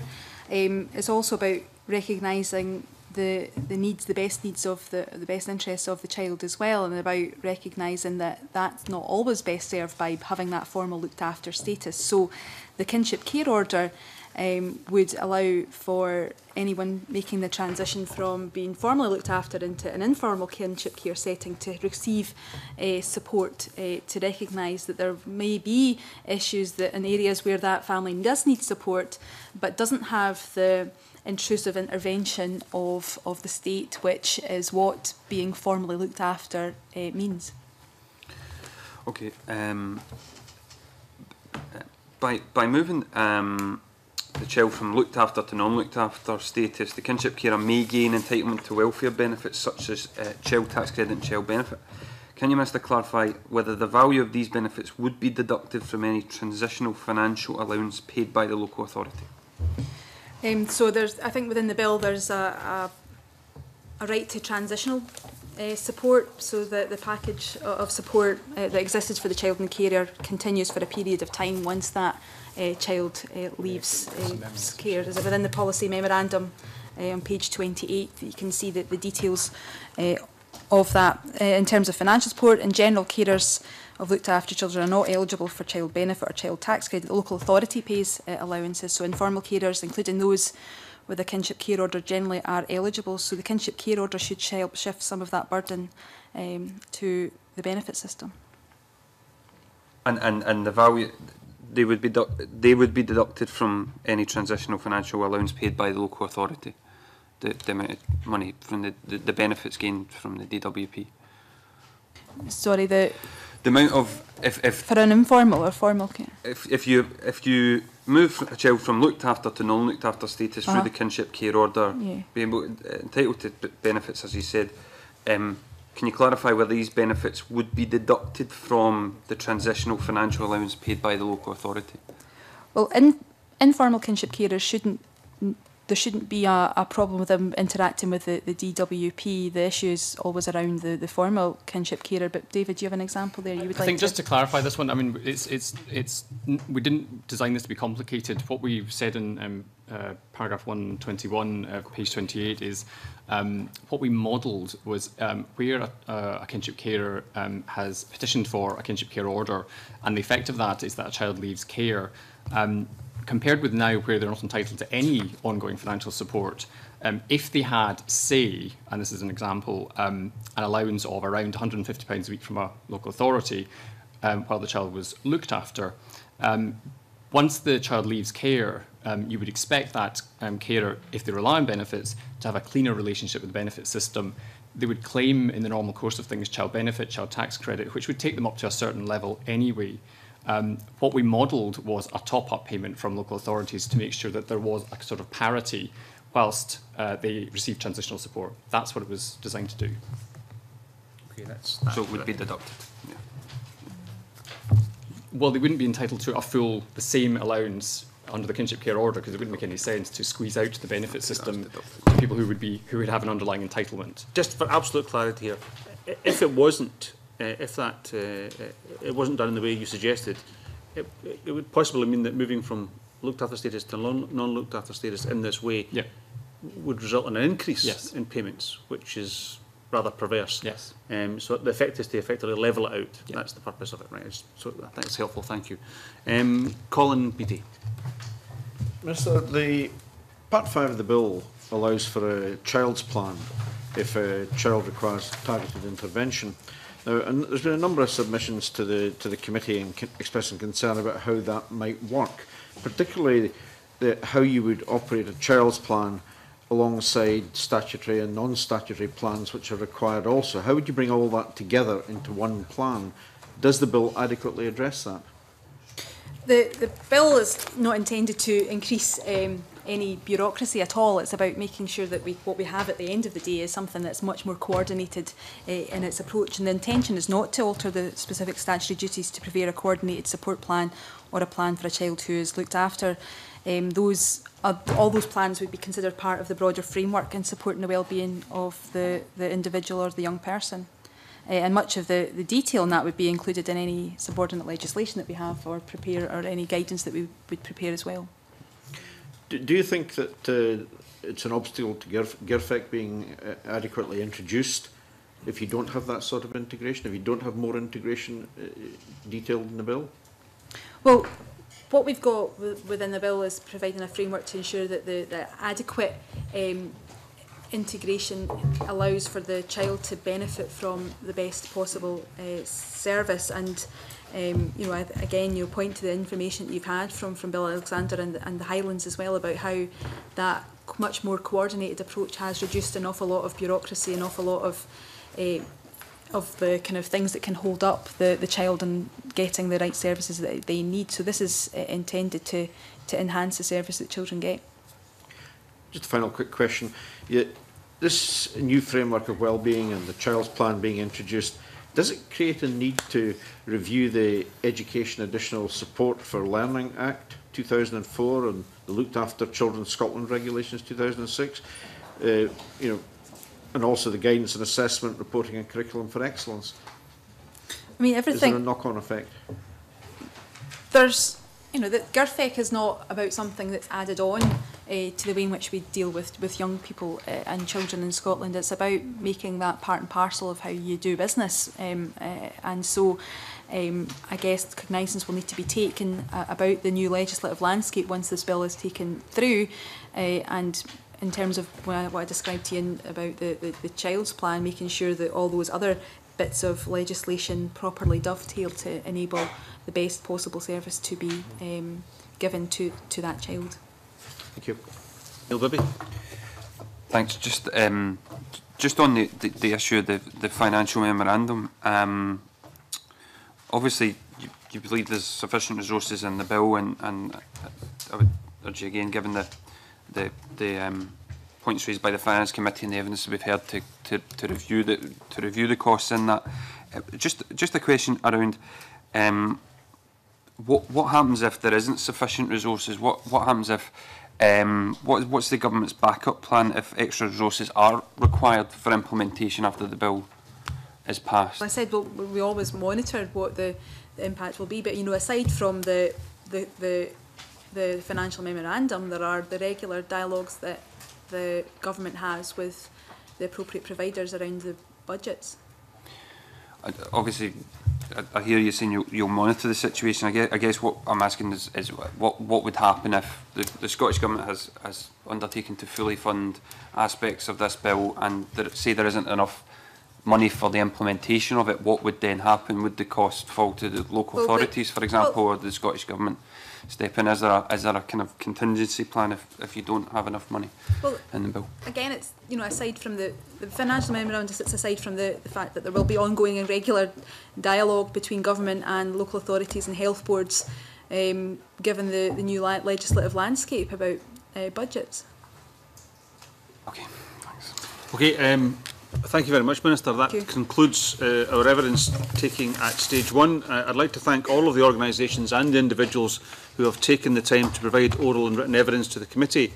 As ever, this material will assist us as we consider our stage one report. Minister, just before you go, can I just inform you that obviously there's a number of questions that we've been unable to cover this morning, and we'll be writing to you to cover those ones, and hopefully I'd be happy to you know, understand that it's a big and complex bill, and if there are additional issues that you want to raise, then by all means please do get in contact. And you know, as I've said, in terms of the government's dialogue with other stakeholders, we want to keep that dialogue with you going as well, to make sure that we do get the bill that we want to achieve and create. Thank you very much, and I now suspend the meeting while we change witnesses. Thank you.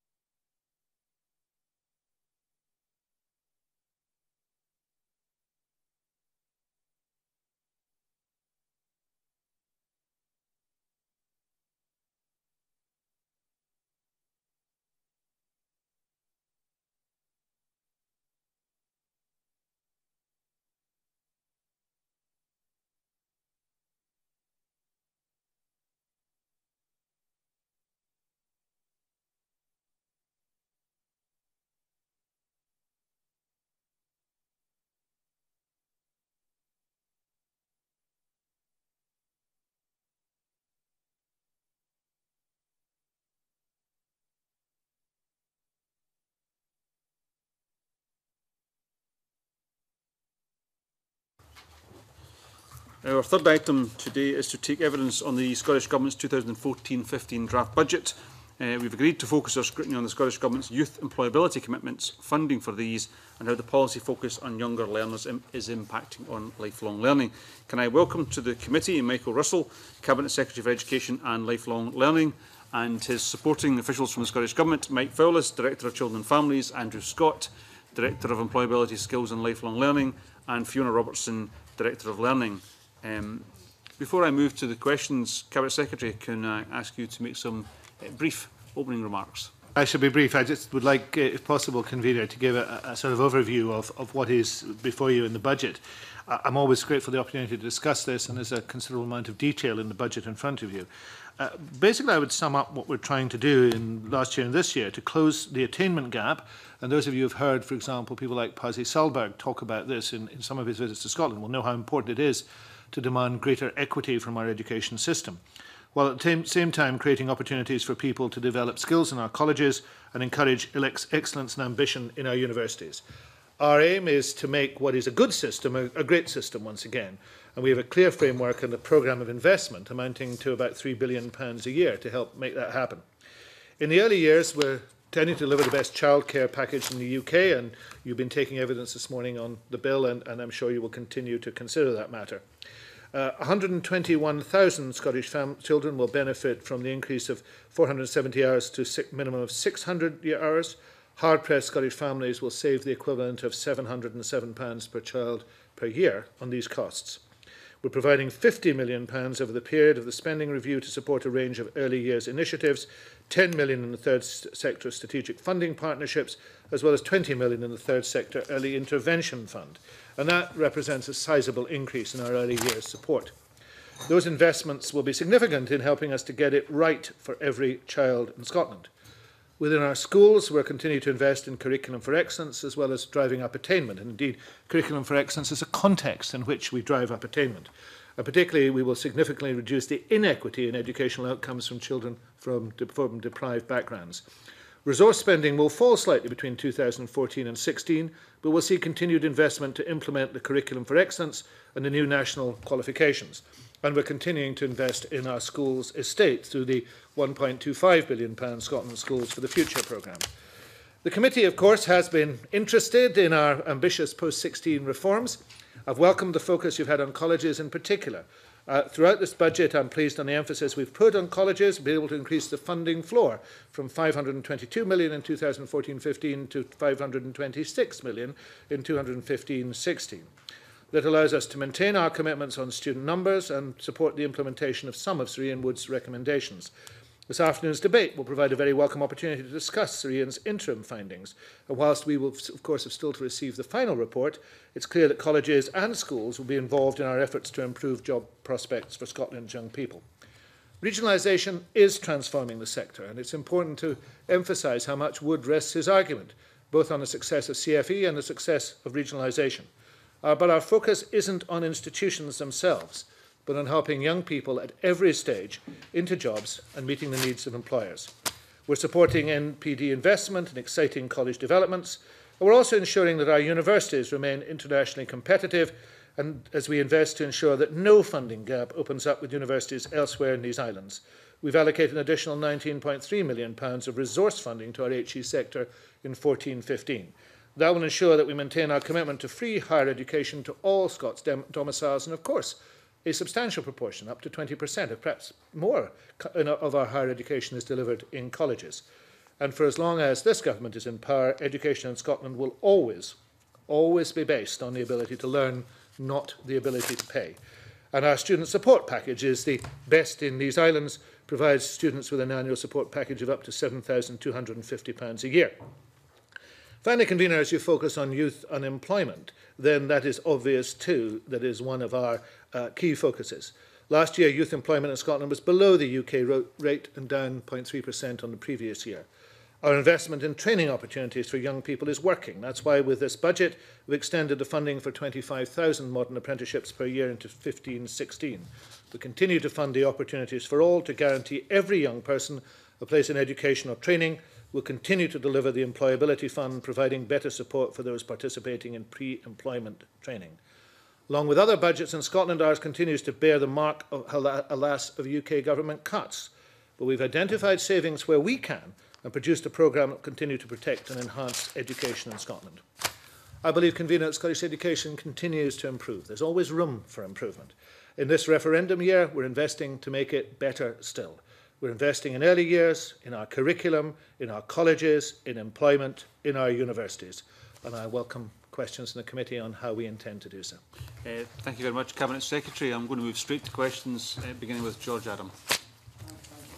Thank you, Cabinet Secretary. Increasing youth employment through a range of training and learning opportunities is central to the Scottish Government's strategy. You know, with the current challenges and the landscape that we have outside in the real world there, you know, with the limited number of employers available to recruit young people, can youth employability initiatives realistically lead to large numbers of young people achieving sustainable employment, Cabinet Secretary? I believe they can, but what we require to do is to proselytise for those initiatives everywhere we can and encourage employers of every size to take them up. As Joan McAlpine knows, I was in Dumfries yesterday afternoon, and late yesterday afternoon, early yesterday evening, I spoke to a group of employers of varying sizes in Dumfries Academy. And I emphasised the need for every employer to consider what they could do and to play a part. Now, of course, the second part of the Wood process is to look at employers, to look at employment, and to look at the wider scene and to see how business and industry can be further engaged. And you know, I pay tribute to the fantastic work that my colleague Angela Constance is doing. This Europe's first and only, I think, so far, Minister for Youth Employment, that is constantly encouraging a range of initiatives. Some MSPs have held individual jobs fairs, I have myself, and seen the effect there, where you can draw people into, and employers into, a dialogue which produces results. So we should be unstinting in our efforts to try and continue with this, and I think those are working, those initiatives are working and continue to work. Some of the discussions we've had with regards to youth employment has been about communication and that very idea of making sure businesses, colleges and all that work together.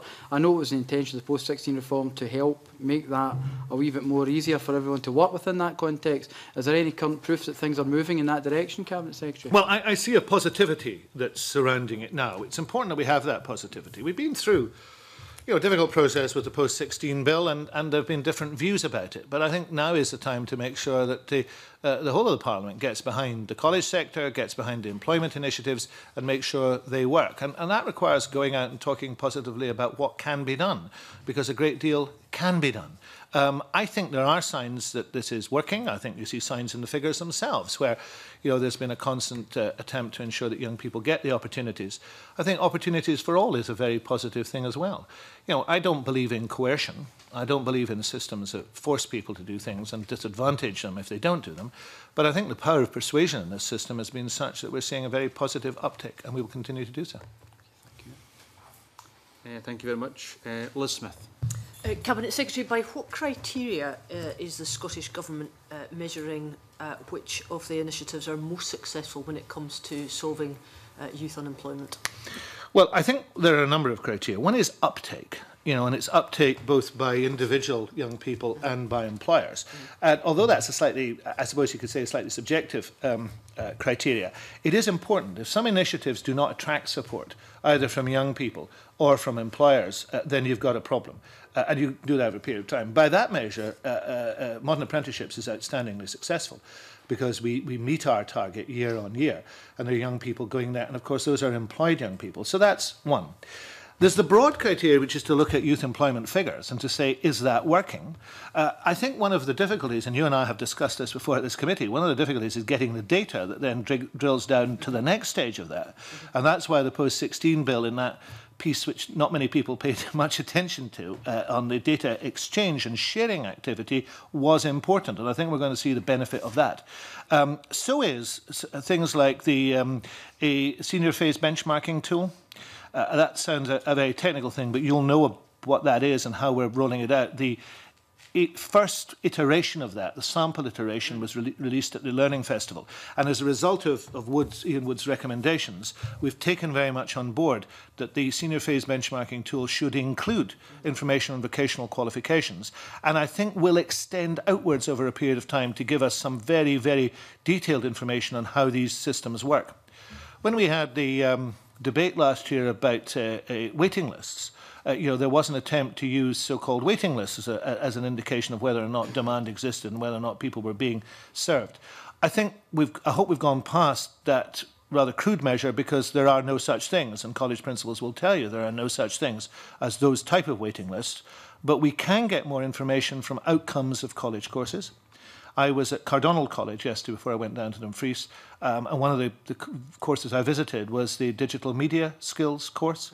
Now, the uptake that they get for their people who leave at various stages of those courses, whether it is a foundation course, whether it's an ONC, whether it's an HND, whatever those courses are, is a very good indication of what works and also what the state of the market is and how that college can push the market. I also saw some of the student nurses. Again, we need to know more about the various levels. Some come in from school, some come in from a variety of youth initiatives, some come in later in life, and we need to know more about how they come out. So essentially, there are a wide range of ways in which we can measure those outcomes, and I'm always looking for more, and I encourage the Funding Council to look for, provided we don't get into information overload. Could I just ask you on the point you mentioned about how you see the improvements because of the outcome agreements? Is it your expectation that this academic year the colleges will, obviously the new colleges in terms of the regionalisation process, that they will meet their recruitment targets? Forget about the waiting list argument, but is it your expectation that they will meet? I would hope so. I would very much hope so, and the universities as well. I mean, it is important. One of the most important things that a college and a university can do is to say accurately, this is what we think the demand is, this is what we need to meet that demand, please make sure we have the resource to meet that demand.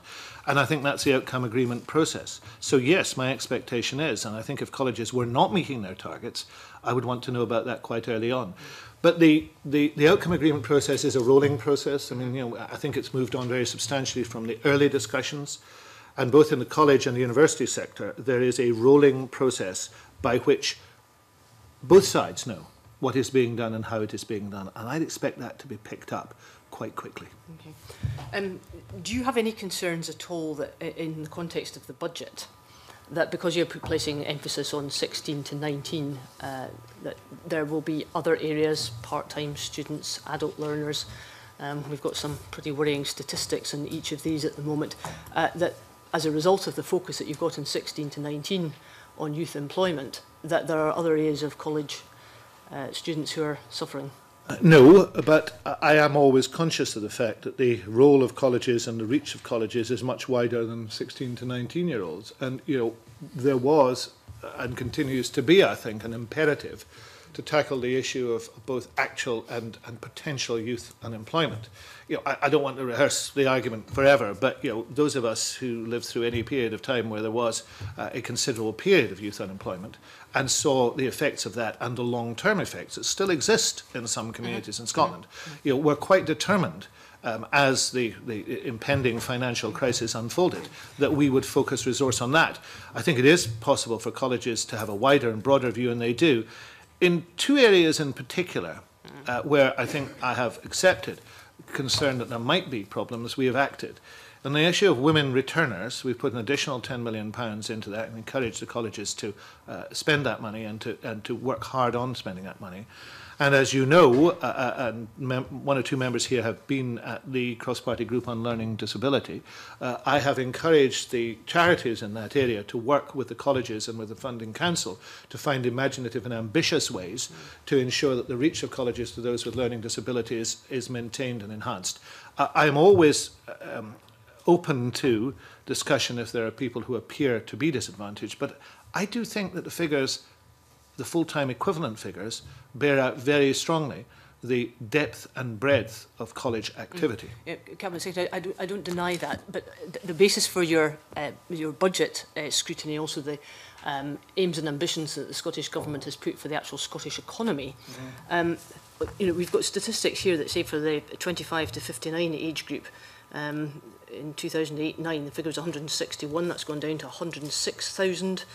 And also when it comes to part-time learners, same year it was 398,000 down to 280-odd thousand. These are quite significant drops.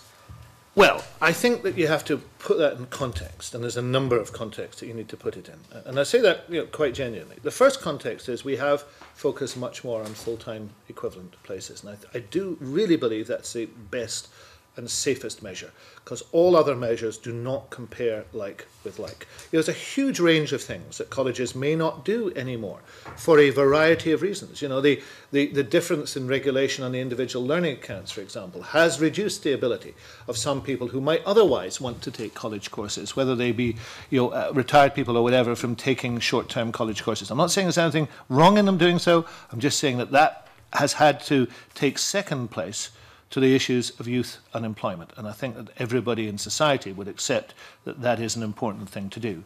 Second one is the pattern of learning has changed.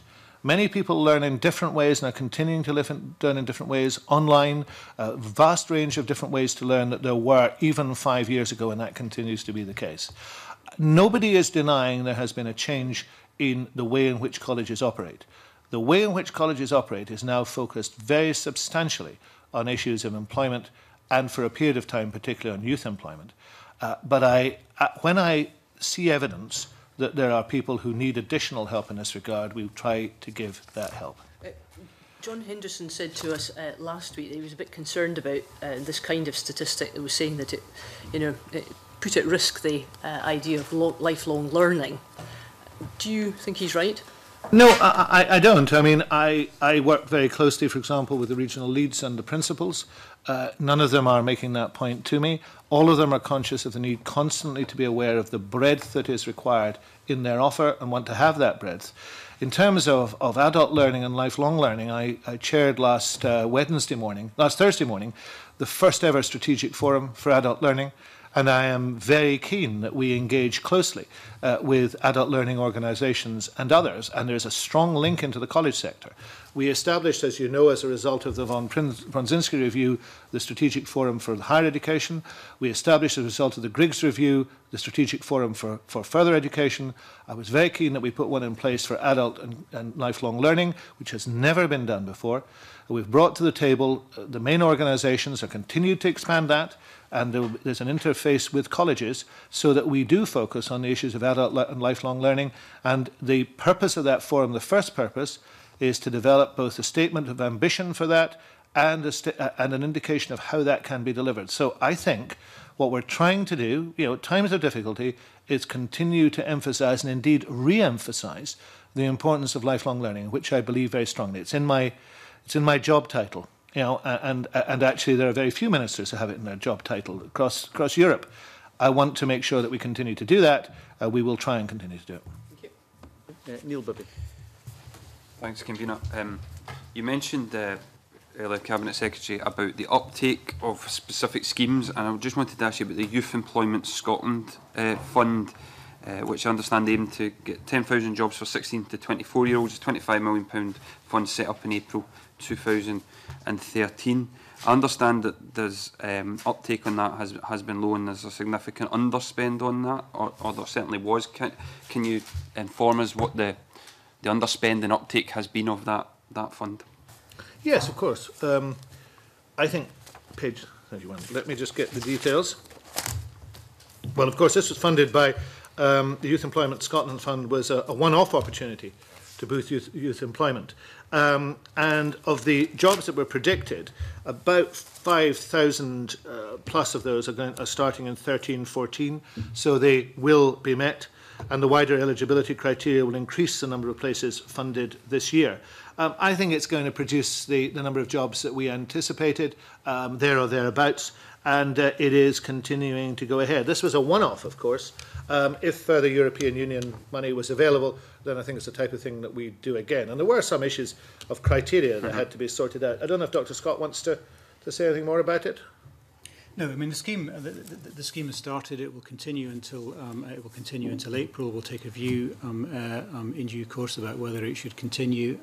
We are examining whether the eligibility criteria should be widened to include larger employers than is presently the case, and I think it is allowed to the success of the scheme in due course. Since the scheme was considered, of course, the youth labour market has improved quite considerably. Unemployment is down and employment is up, so that would come into the mix too. Okay, thank you very much. Can I move on to Joan McAlpine? Thank you very much, Convener. Good morning, Cabinet Secretary. I wanted to continue the theme of youth employment by asking whether you could update us on the Opportunities for All initiative, the commitment of the Scottish Government to offer a place in learning or training to every 16 to 19-year-old who's not in education, employment or training already. It's now 2 years since the Opportunities for All was announced. Are you happy with the way it's being implemented? I am. I think it was the first year there was probably colleges themselves were a little uncertain about how it might work out for them. But it is a guarantee that we make, and it's a guarantee that's been honoured. It's not a compulsion, and I think it's quite important to talk about that. There's a lot of discussion and debate about issues of compulsion and whether people should be forced to do things. I would much rather encourage people to do things, and I think the offer, because it's not a compulsion, has been particularly useful because people have said, here's some opportunities, why don't you take them? It's encouraged people to take them. So I'm encouraged by how it's gone. It will continue to be in place, and I think it is an important part of the mix. Of course, in European terms, there's a strong desire and demand, which has been resisted by the UK government, to extend that type of guarantee to 24, 25-year-olds. And I think that's something that Angela Constance has said she would be very keen to see happen, that we should make sure that there is a good, strong offer as long as possible. And let's see what we can do with that. Right. Could you give us any more details on timescales for extending the offer? Well, if the people of Scotland were to choose independence, I would see it as a key issue. And let's campaign on the issue that that's the type of vision we have for Scotland, a Scotland where the prospect of offering opportunity to young people is as strong as it possibly can be. Yeah. You made the point that you haven't gone down the road of compulsion, but do you have targets for the Opportunities for All programme? Oh, my target is 100%. I mean, it has to be. I want everybody to take it up. But, that will not happen because some young people won't do that. I think the question in here is, should you say to young people, either you do this or... I just don't think that's the type of society which works in the end of the day. I want to encourage young people to do things. I want to find ways of giving them a real excitement at the prospects that lie ahead of them. And that's what we're strongly endeavouring to do, and that's what we'll go on doing. Okay. Thank you very much. Can I just follow that up? What does success look like? We all want 100%, but if we can't achieve 100%, what is successful in your view, Cabinet Secretary? Well, I think if you would say 100% real success, 80% not success, you get into a bit of a trouble. I want every young person at school to say what to do. What do I want to do? How can I be excited about the prospects in front of me? Here, to quote a school motto I'm familiar with, here lies a field open to the talents. Everybody has some skill, some ability to do something, and we need to help them to find that and to move forward. Now, Wood gives us another opportunity. I don't want to rehearse this afternoon's discussion and debate too much, but Wood gives us another opportunity. Because within the context of Curriculum for Excellence, where you have a broad general education that then moves into a more specialised senior phase, you've got a real foundation and ground there on which you can build. And if we can get the Wood implementation right, then it will mean the richness of choice. It's not an either or. It's not even in this phrase, which I know is much used, parity of esteem. It is actually saying that education, a complete education, provides opportunities right across the board in vocational and academic subjects, gives people the chance to choose, and encourages people to do so. And I think that we need that type of society. Now, it's wider than education, because education doesn't solve all problems. You need to bring to bear welfare, tax benefits, labour market regulation to close the equity gap. If we can close the equity gap in Scottish education, then more people will be inspired and excited in that way. But I think that success looks like that type of system operating well for all young people. There will always be young people who do not wish to take part in anything, and that is where we are. But I'd like to see that. I'd like to see as much work as possible from inspiring teachers and others to make it work. We had some discussion last week about the ability of the government and public sector bodies to follow up young people. In effect, are we sure that those who are taking up these opportunities in the first place are actually moving on to, we often call it positive destinations, but sustainable employment in the longer term? Well, I think we see from SDS's statistics that the outcomes are pretty good, and the latest, I think, SDS statistics earlier this year showed that those outcomes were good and were getting better. We also instituted the data sharing arrangements through the Post-16 bill precisely for those reasons, convener, as you know, because we felt that the information that was being exchanged and the information that could follow young people wasn't good enough. I go back to the senior phase benchmarking tool. That's another part of it. All that stuff, which is not an increase in data burden, but is actually asking the right questions and putting them into the system in the right way, will help us to do so, yeah. But will that work and other work that's going on effectively will it effectively make sure that somebody, whoever it happens to be, is targeted with the responsibility, is given the responsibility to look after or ask questions of those who drop out or who refuse, who effectively are out? That should exist, both either in SDS or it can exist more widely in the community. It can list in training providers, it can list in schools. But yes, it is the answer. Now, will it happen on every occasion? It will probably take some time to happen on every occasion, but I think it should happen, yes. Thank you very much. It's a small country. The numbers we're talking about are not enormous numbers. Thank you. Jane Baxter. Thanks. Morning. Liz Smith asked some questions earlier about adult learners and the role of colleges in encouraging and supporting adult learners. And I was wondering about whether the Scottish Government's completed a full equality impact assessment on the sort of move to prioritising youth initiatives. Has that ever been done to assess the impact on women, people with disabilities and people with additional support needs? I think John Swinney gave evidence in this at the EET committee, in which he talked about the way in which we had assessed the impact of these changes. And I'm happy to make sure that that evidence is provided to you. From my perspective, where I sit, the important thing in 2008, 2009, I became Cabinet Secretary for Education in December 2009. The important thing as the impact of youth unemployment began to hit us was to make sure that we put as much into the front line as quickly as possible to make sure that we did not have a tsunami of youth unemployment that lasted in the long term.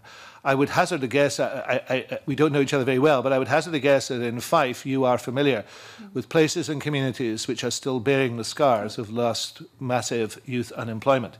And you know, as I know, families who have had generations, several generations of worklessness as a result. I think I'm allowed to use the word passionately committed to making sure that we would do whatever we could to make sure that that didn't happen. And one of the tools we used, and there were several, the Modern Apprenticeship tool, SDS tool, the way in which we increased the capacity of SDS to do these things, the way we brought SDS into full function. But another tool was undoubtedly focusing on youth issues and youth training in colleges, and the guarantee, which we brought forward. If there has been any concomitant effect on other group of adult learners, then we've looked at that where we believe it's taken place and tried to help, and I will continue to do so. But I think that judgment was the right judgment at the right time to do the right things. Now, Mr. Swinney has addressed some of the wider issues, and we'll let you have that evidence. Mm-hmm.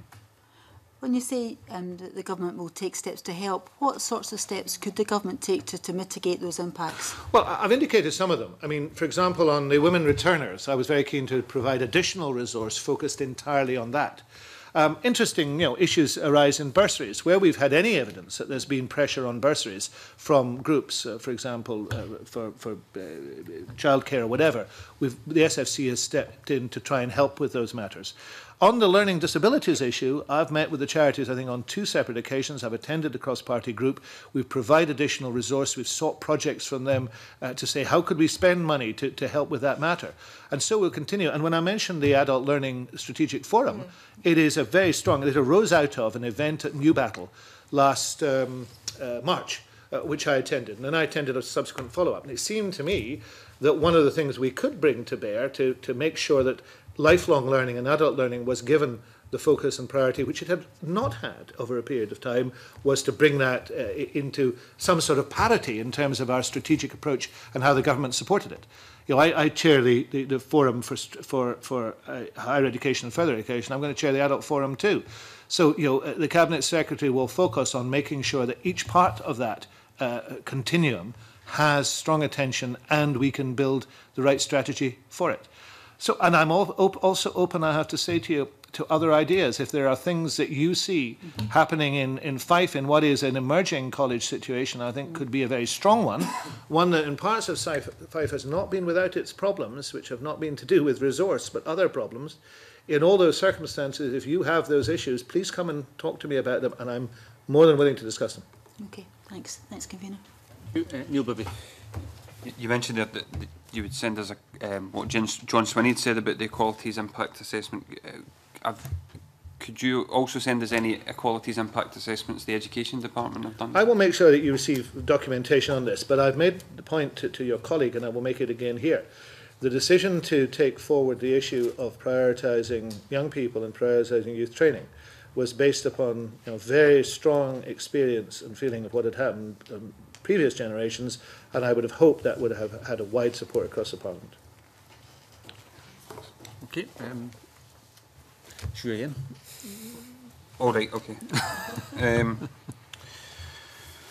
Yeah. Just in terms of you mentioned earlier, Cabinet Secretary, you've increased the funding floor for colleges, but could you confirm that there will actually be a real terms cut to the college budget in 2014-15 and 2015-16? No, Mr Bibby, you wouldn't expect me to confirm that, and I'm not going to confirm that because the figures are in front of you and you can see exactly what the situation is. We have made substantive changes to the college sector. I promised last year that I would create a funding floor of 522. I have done so. That will continue in 14-15, and there will be a small, but I think significant increase in 15-16. That is substantially better than the expectation that existed, I think, at this time last year. Given the ONS reclassification, the figures clearly indicate that the overall college operational expenditure is £687 million, which is in the figures in front of you, and the operational income, which is non-governmental income, is £165 million, and that means that the net is 521.7. The figures also, now that the ONS classification is required to be used, show that the college capital expenditure is 46.1 million. The expenditure receipts on capital is 19.5 million, so the net college capital is 26.6 million. Now, those give you a more complete set of figures than we have ever given before on college funding. You may, of course, draw your own conclusions from them. In terms of the real terms 2013 prices, can you confirm that the baseline 2013-14 was 521.7 million, and at 2013 prices it will be 512 million in 2014-15, and then 506.8 million in 2015-16? If you wish to put those figures on the record, of course you're able to do so. I have indicated to you what is taking place, and what is taking place is a substantial improvement on earlier plans. It indicates precisely what we believe needs to happen in a sector which required reform, and that reform has taken place. And regionalisation is producing its benefits, and indeed I think Ian Wood makes that point in his report. Well, can you also confirm, you said it's massively improved on previous plans, can you also confirm that in 2012-13 the total figure for college funding was 546.4 million, and in the 2014-15, even in cash terms, will be 521.7 million. So we've seen a £25 million cut in 2 years. As I say, if you wish to read out the figures that you have in front of you, you're absolutely at liberty to do so.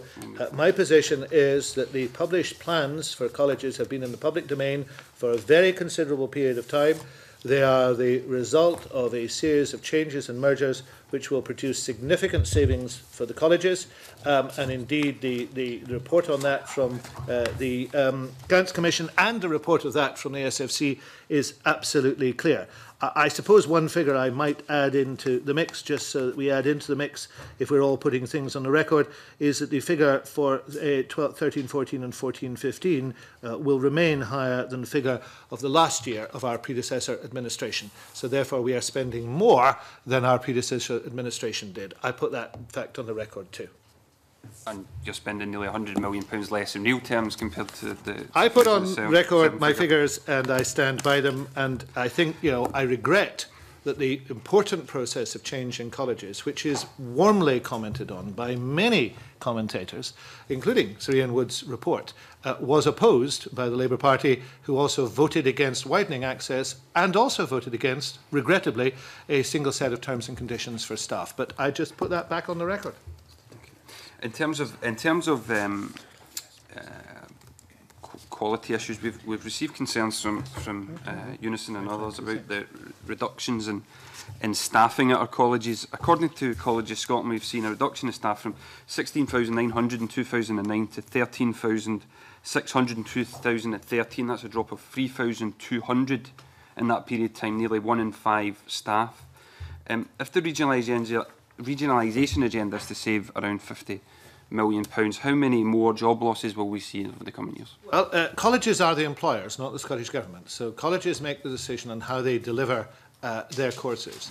The right way to decide on what is delivered in colleges, and I'm sure Mr Bibby will agree on this, is not to take an arbitrary figure for staff, nor to take an arbitrary figure for budget, but to focus on the individual needs of individual learners, then to decide what the appropriate curriculum is to fulfil those needs, then to decide the appropriate place in which those things are delivered, and to come to that conclusion.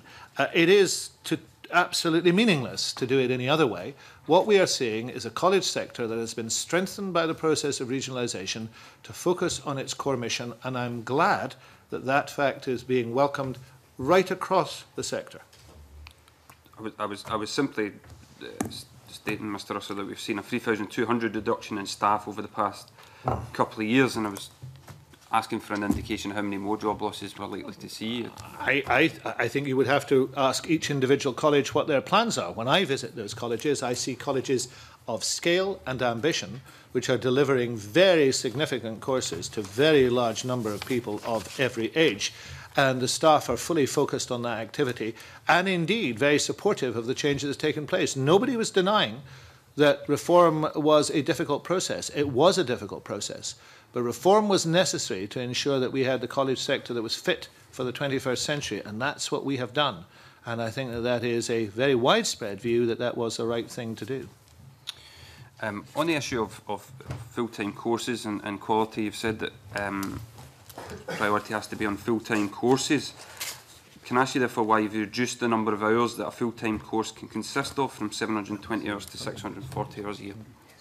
Well, I didn't reduce the number of hours. The Funding Council reduced the number of hours, and there's always a debate about how courses are delivered to do that? and in what sort of way they are delivered. I think it's quite important that we talk to and listen to the professionals in these fields and the way they deliver courses.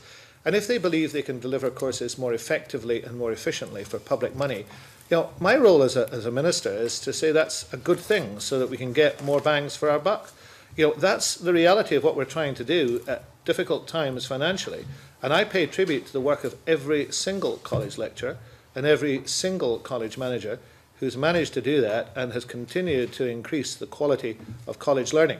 Yesterday at Cardonald, I not only saw the digital media students, I spent a little time in a department that does fashion and design. And I saw absolutely world-beating work that's going on with a number of local employers in Scotland. Those of us who are old enough to remember the demise of the lace industry up in the valley in Ayrshire, there's still one or two people, I think one company producing. They're working with Cardonald on stunning designs and ways of producing new material that's being sold all over the world. This is, and those students are going from basic one-year courses right through to articulation, through to Heriot Watt to do degree courses, and they are going into good, solid jobs that are producing things in Scotland. There's the reality of the college sector. And my job is to present that reality, to encourage that to take place, and to make sure that it continues to take place. Arbitrary discussions of the type you want to have, you're entitled to have, but what you need to do, I think, what the Parliament needs to do is to get behind the college sector and make it work, because it is working. And you do it a disservice if it's run down in the way it's being run down by your questions.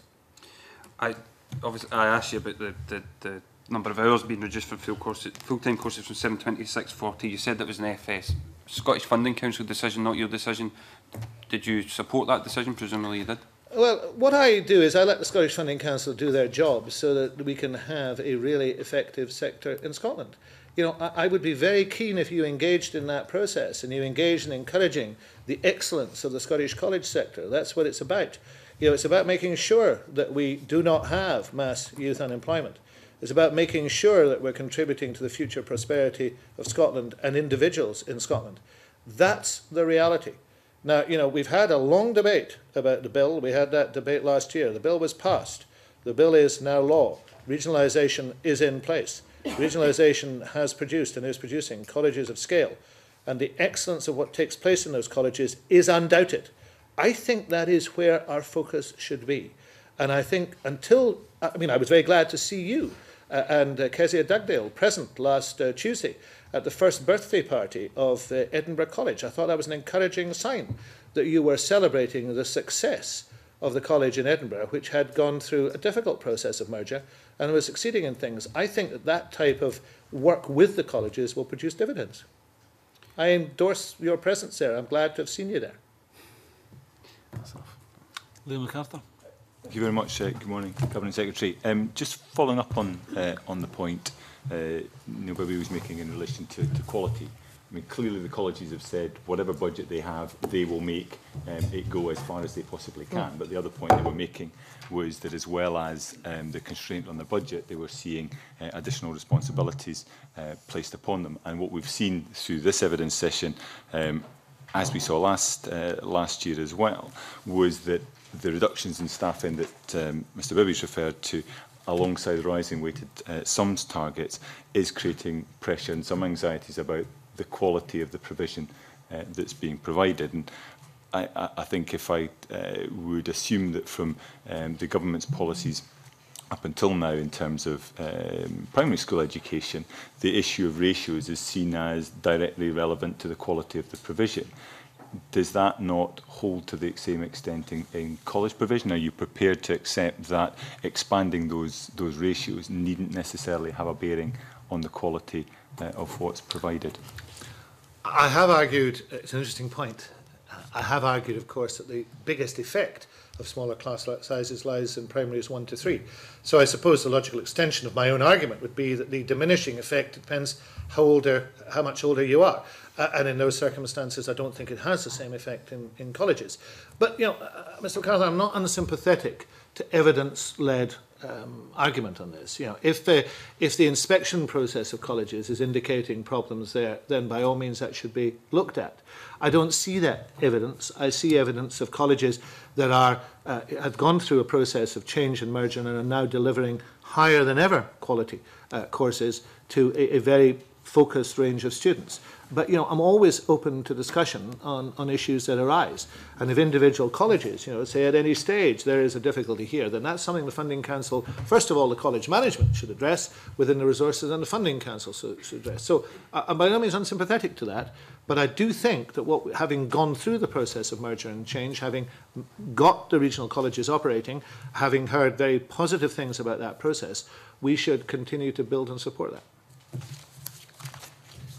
Thank you. Colin Beattie. Cabinet Secretary, the SCDI in summer 2013 carried out a survey of employers as regards their skill requirements, and the results showed that 59% of employers surveyed found some of their vacancies hard to fill for a number of reasons, but some of them clearly in relation to the skills that the applicants held.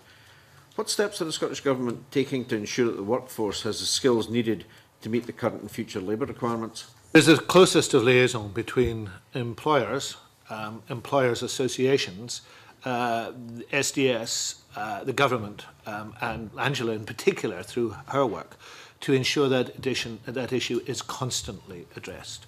And it's a matter that colleges have an important role in too. Colleges are close to the labour market. Indeed, one of the ideas of reorganisation and creating colleges of scale is that on a regional level, they can be even closer to the labour market. And their sensitivity is pretty great to what is taking place. And their doors are open to employers who will come forward and say, look, there are these areas that we feel are skill shortages. Some areas are glaringly obvious. You know, when you go to the northeast of Scotland, quite clearly there are issues within engineering and within the oil industry that require training to take place, and there is a big focus on it. I was at Banff-and-Buchan College this year in the summer during the Fraserburgh Cabinet, and they're very focused on making sure that the specific needs are being met. Other colleges that I've been in recently have the same focus. So I wouldn't point to one thing, I'd point to essentially the context in which we all work, to be sensitive to that. And the SCDI plays a role in that too. Scottish Engineering plays a role in that. All organisations point to where issues are and are able to train. There's a pipeline issue behind it, though, that's even, I think, more significant. It's not just specific training for work. It is also readiness for work, and you will hear employers talk about that. Regularly. I was addressing it in the Foulis last night. So the new certificate of work readiness, for example, that is now available, it helps to address that. So I think we're in a constant state of consideration of how that works and how it should work. So there's been some evidence given, and I think Unison was one of them, one of the organisations that highlighted this, that there was insufficient interaction between the colleges and the smaller employers, who perhaps didn't have the same resources to be able to engage with the colleges as the bigger employers. We encourage colleges to address that issue regularly, and I'm sure they do. We have a persistent issue in Scotland in terms of small and medium-sized enterprises, engaging them, for example, in research activity. You know, one of the issues on the Horizon 2020 planning has been to say, how do we get small and medium-sized enterprises into research and development activity in Scotland? And the Funding Council addresses this through the interface and other programmes. So yes, we need to constantly do so. And some small and medium-sized enterprises, by definition, aren't group players. They won't be members of organisations. It is difficult to do. Constant visibility and presence is important for colleges, and inviting people in. And so is leading by example. If you can get one small employer in a small town to take on board one modern apprentice, and it works out well. The word of mouth thing is fantastic, and it really works. I mean, also, if you can get one MSP to organise a jobs fair in a smallish community. I mean, we had a very successful one in Dunoon during the summer, and get both small and large employers interested in seeing what's there. You can begin to create an atmosphere that says this is important to us. Just final question. What steps have been taken in relation to working age adults, 25 and over, for them to gain access to reskilling or upskilling in order to cope with the changing labour market? Colleges are effective attractors of older students who are often motivated to change. And when you visit college courses, you will find quite a number of older students who are retraining in one way or the other. At Falkirk earlier this year, on the test rig, and it's a rig that simulates conditions offshore in engineering.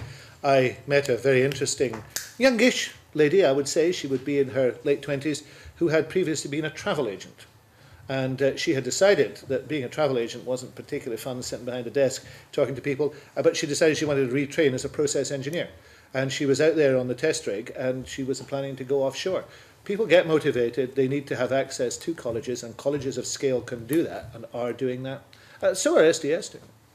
Thank you. Thank you. Claire Adamson. Thank you, Convener. Cabinet Secretary, the European External Relations Committee took evidence from the Latvian ambassador, who Latvia have just taken over the presidency of the European Union for the next 6 months. Lithuania, sorry, I beg your pardon. When we were asking her about the priorities for the next 6 months, obviously youth employability and job creation were key given the problems across Europe. So given that you've already explained the use of the one-off funding for tracking youth employability, could you give us some indication as to what progress has been made in terms of what structural funds might be accessed in the coming year? Well, the progress of the new structural funds, availability of structural funds, grinds on, I think is the word to use. But Angela Constance is very active on the European sphere, both in Brussels and more widely with other ministers who have an engagement in this issue, and also amongst the ministers in these islands, and she continues to take that forward. I mean, we anticipate resource being made available, and when it is made available, we will apply it in the best way possible. Thank you. Thank you. Liam MacArthur.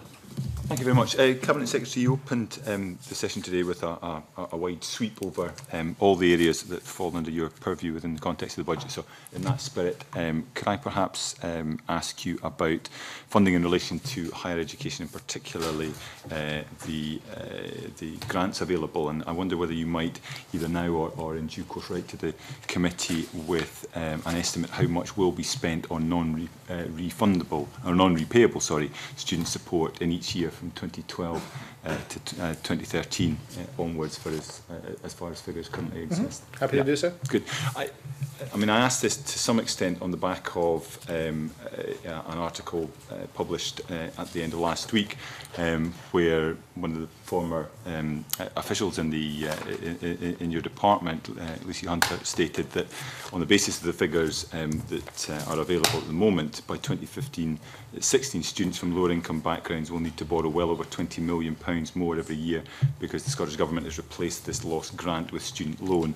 This additional borrowing will confer no extra spending power and is additional to the extra loan being used to achieve a minimum income for students. And she goes on to say it's safe to say that these spending plans must be underpinned by a significant raid on the future earnings of students from low-income homes, pretty much the same group who elsewhere are the target of widening access policies. I mean, even at this stage, are you able to say what the pattern of spend is from 2012-13 onwards? Well, I think when a commentator uses the phrase, it's safe to say, I always wonder where she might be coming from. It is not safe to say that. I did find her article to be very curious. Let me tell you why. I'm happy to provide figures to you.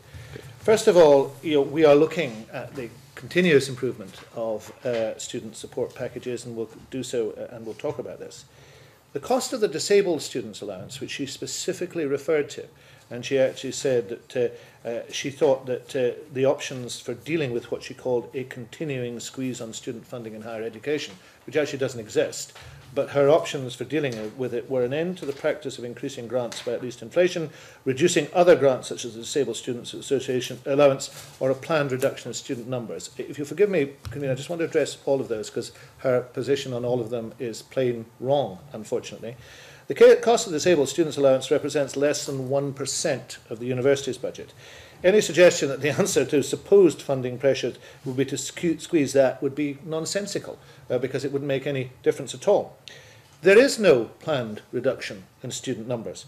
Our policy position on this has been absolutely clear. We offer free tuition precisely because we can recognise the importance of putting as many of our young people through the university system as we possibly can. So there isn't one.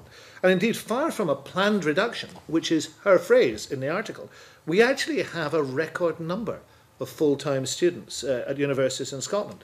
And the number of Scots accepted into Scottish universities has risen to a record number this year. And moreover, it was published, so I'm surprised she's been unable to access clearly published information. In order to meet our commitment to widen access, we're actually planning on funding even more places.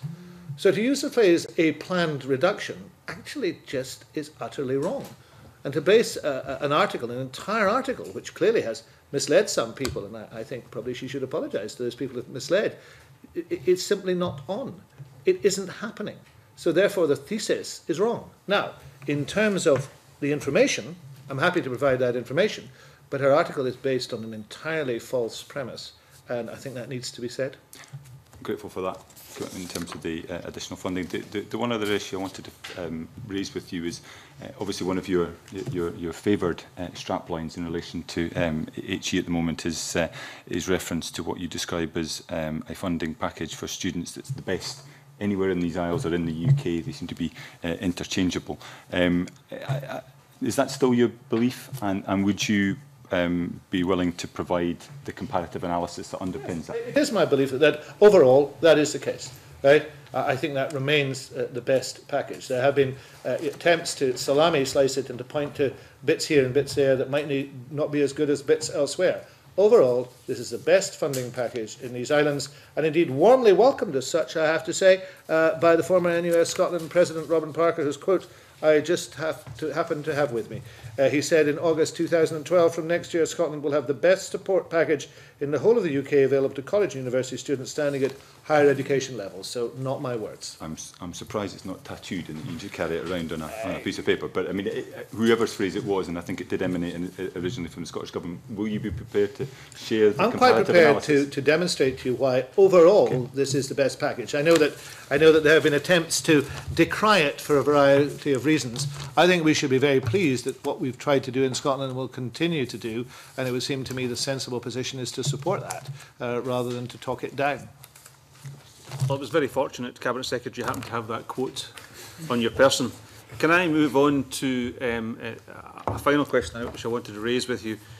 And it's really a request for an update on the position given the ONS's reclassification of the status of incorporated colleges. Clearly this is a change that is happening throughout the UK, but obviously it has implications for colleges and government here in Scotland. So could you perhaps lay out what's happening, what discussions are going on and what the next steps are? Well, you've seen today the presentation of figures, which is done in a different way, and that is because of the ONS reclassification. The regional leads established and have a practice of operating through a lead person, established one of the regional leads to take prominence in this matter, Michael Yule, who chairs the West College. A considerable amount of work has been done with the Scottish Funding Council, with the government. We are in the very final stages of that. I'm confident that we have a series of arrangements which will work for the colleges, and I think they are too. I think the best thing I could do, as it's still being finalised, is undertake to write to the committee as soon as we have that in place. And I'm happy either to come back and talk about that if it's sufficiently important to you, or to provide other information. But we have progressed very significantly, thanks to the work of the colleges themselves, thanks to the work of the SFC and thanks to the work of Scottish Government officials. Well, I'd be very grateful if you could write to the committee with the detail of that, because obviously it's an issue it will be a which few has weeks, but committee members. But as soon as it's available, that would be greatly appreciated. Can I thank the Cabinet Secretary and his officials for attending this morning. That concludes our evidence taking on the draft budget. Can I thank all of those who have contributed both oral and written evidence to the committee, and we will take all of that into account as we consider our draft report. And can I suspend briefly before we move on to our last item?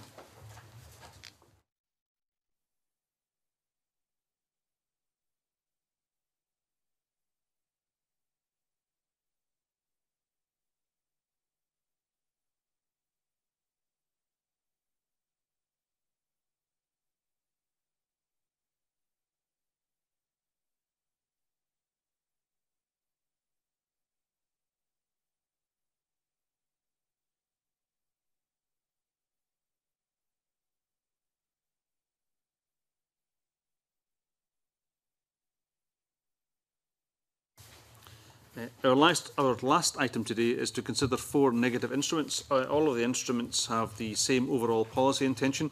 This is to transfer the property, rights, liabilities and obligations to colleges as specified in each order. This is to help give effect to the college regionalisation programme, which will create 13 college regions in Scotland. Do members have any comments they wish to make on any of these instruments? No? Okay, well, I'll just put a single question, if members are agreeable to that, on all 4 instruments. Just for the record, the 4 instruments are SSI 2013-267, 268, 269 and 270. Does the committee agree to make no recommendation to the Parliament on these instruments? Agreed. Okay, thank you very much. That concludes our meeting. Our next meeting will be on the 29th of October, when we will consider our draft report on the budget. I close the meeting.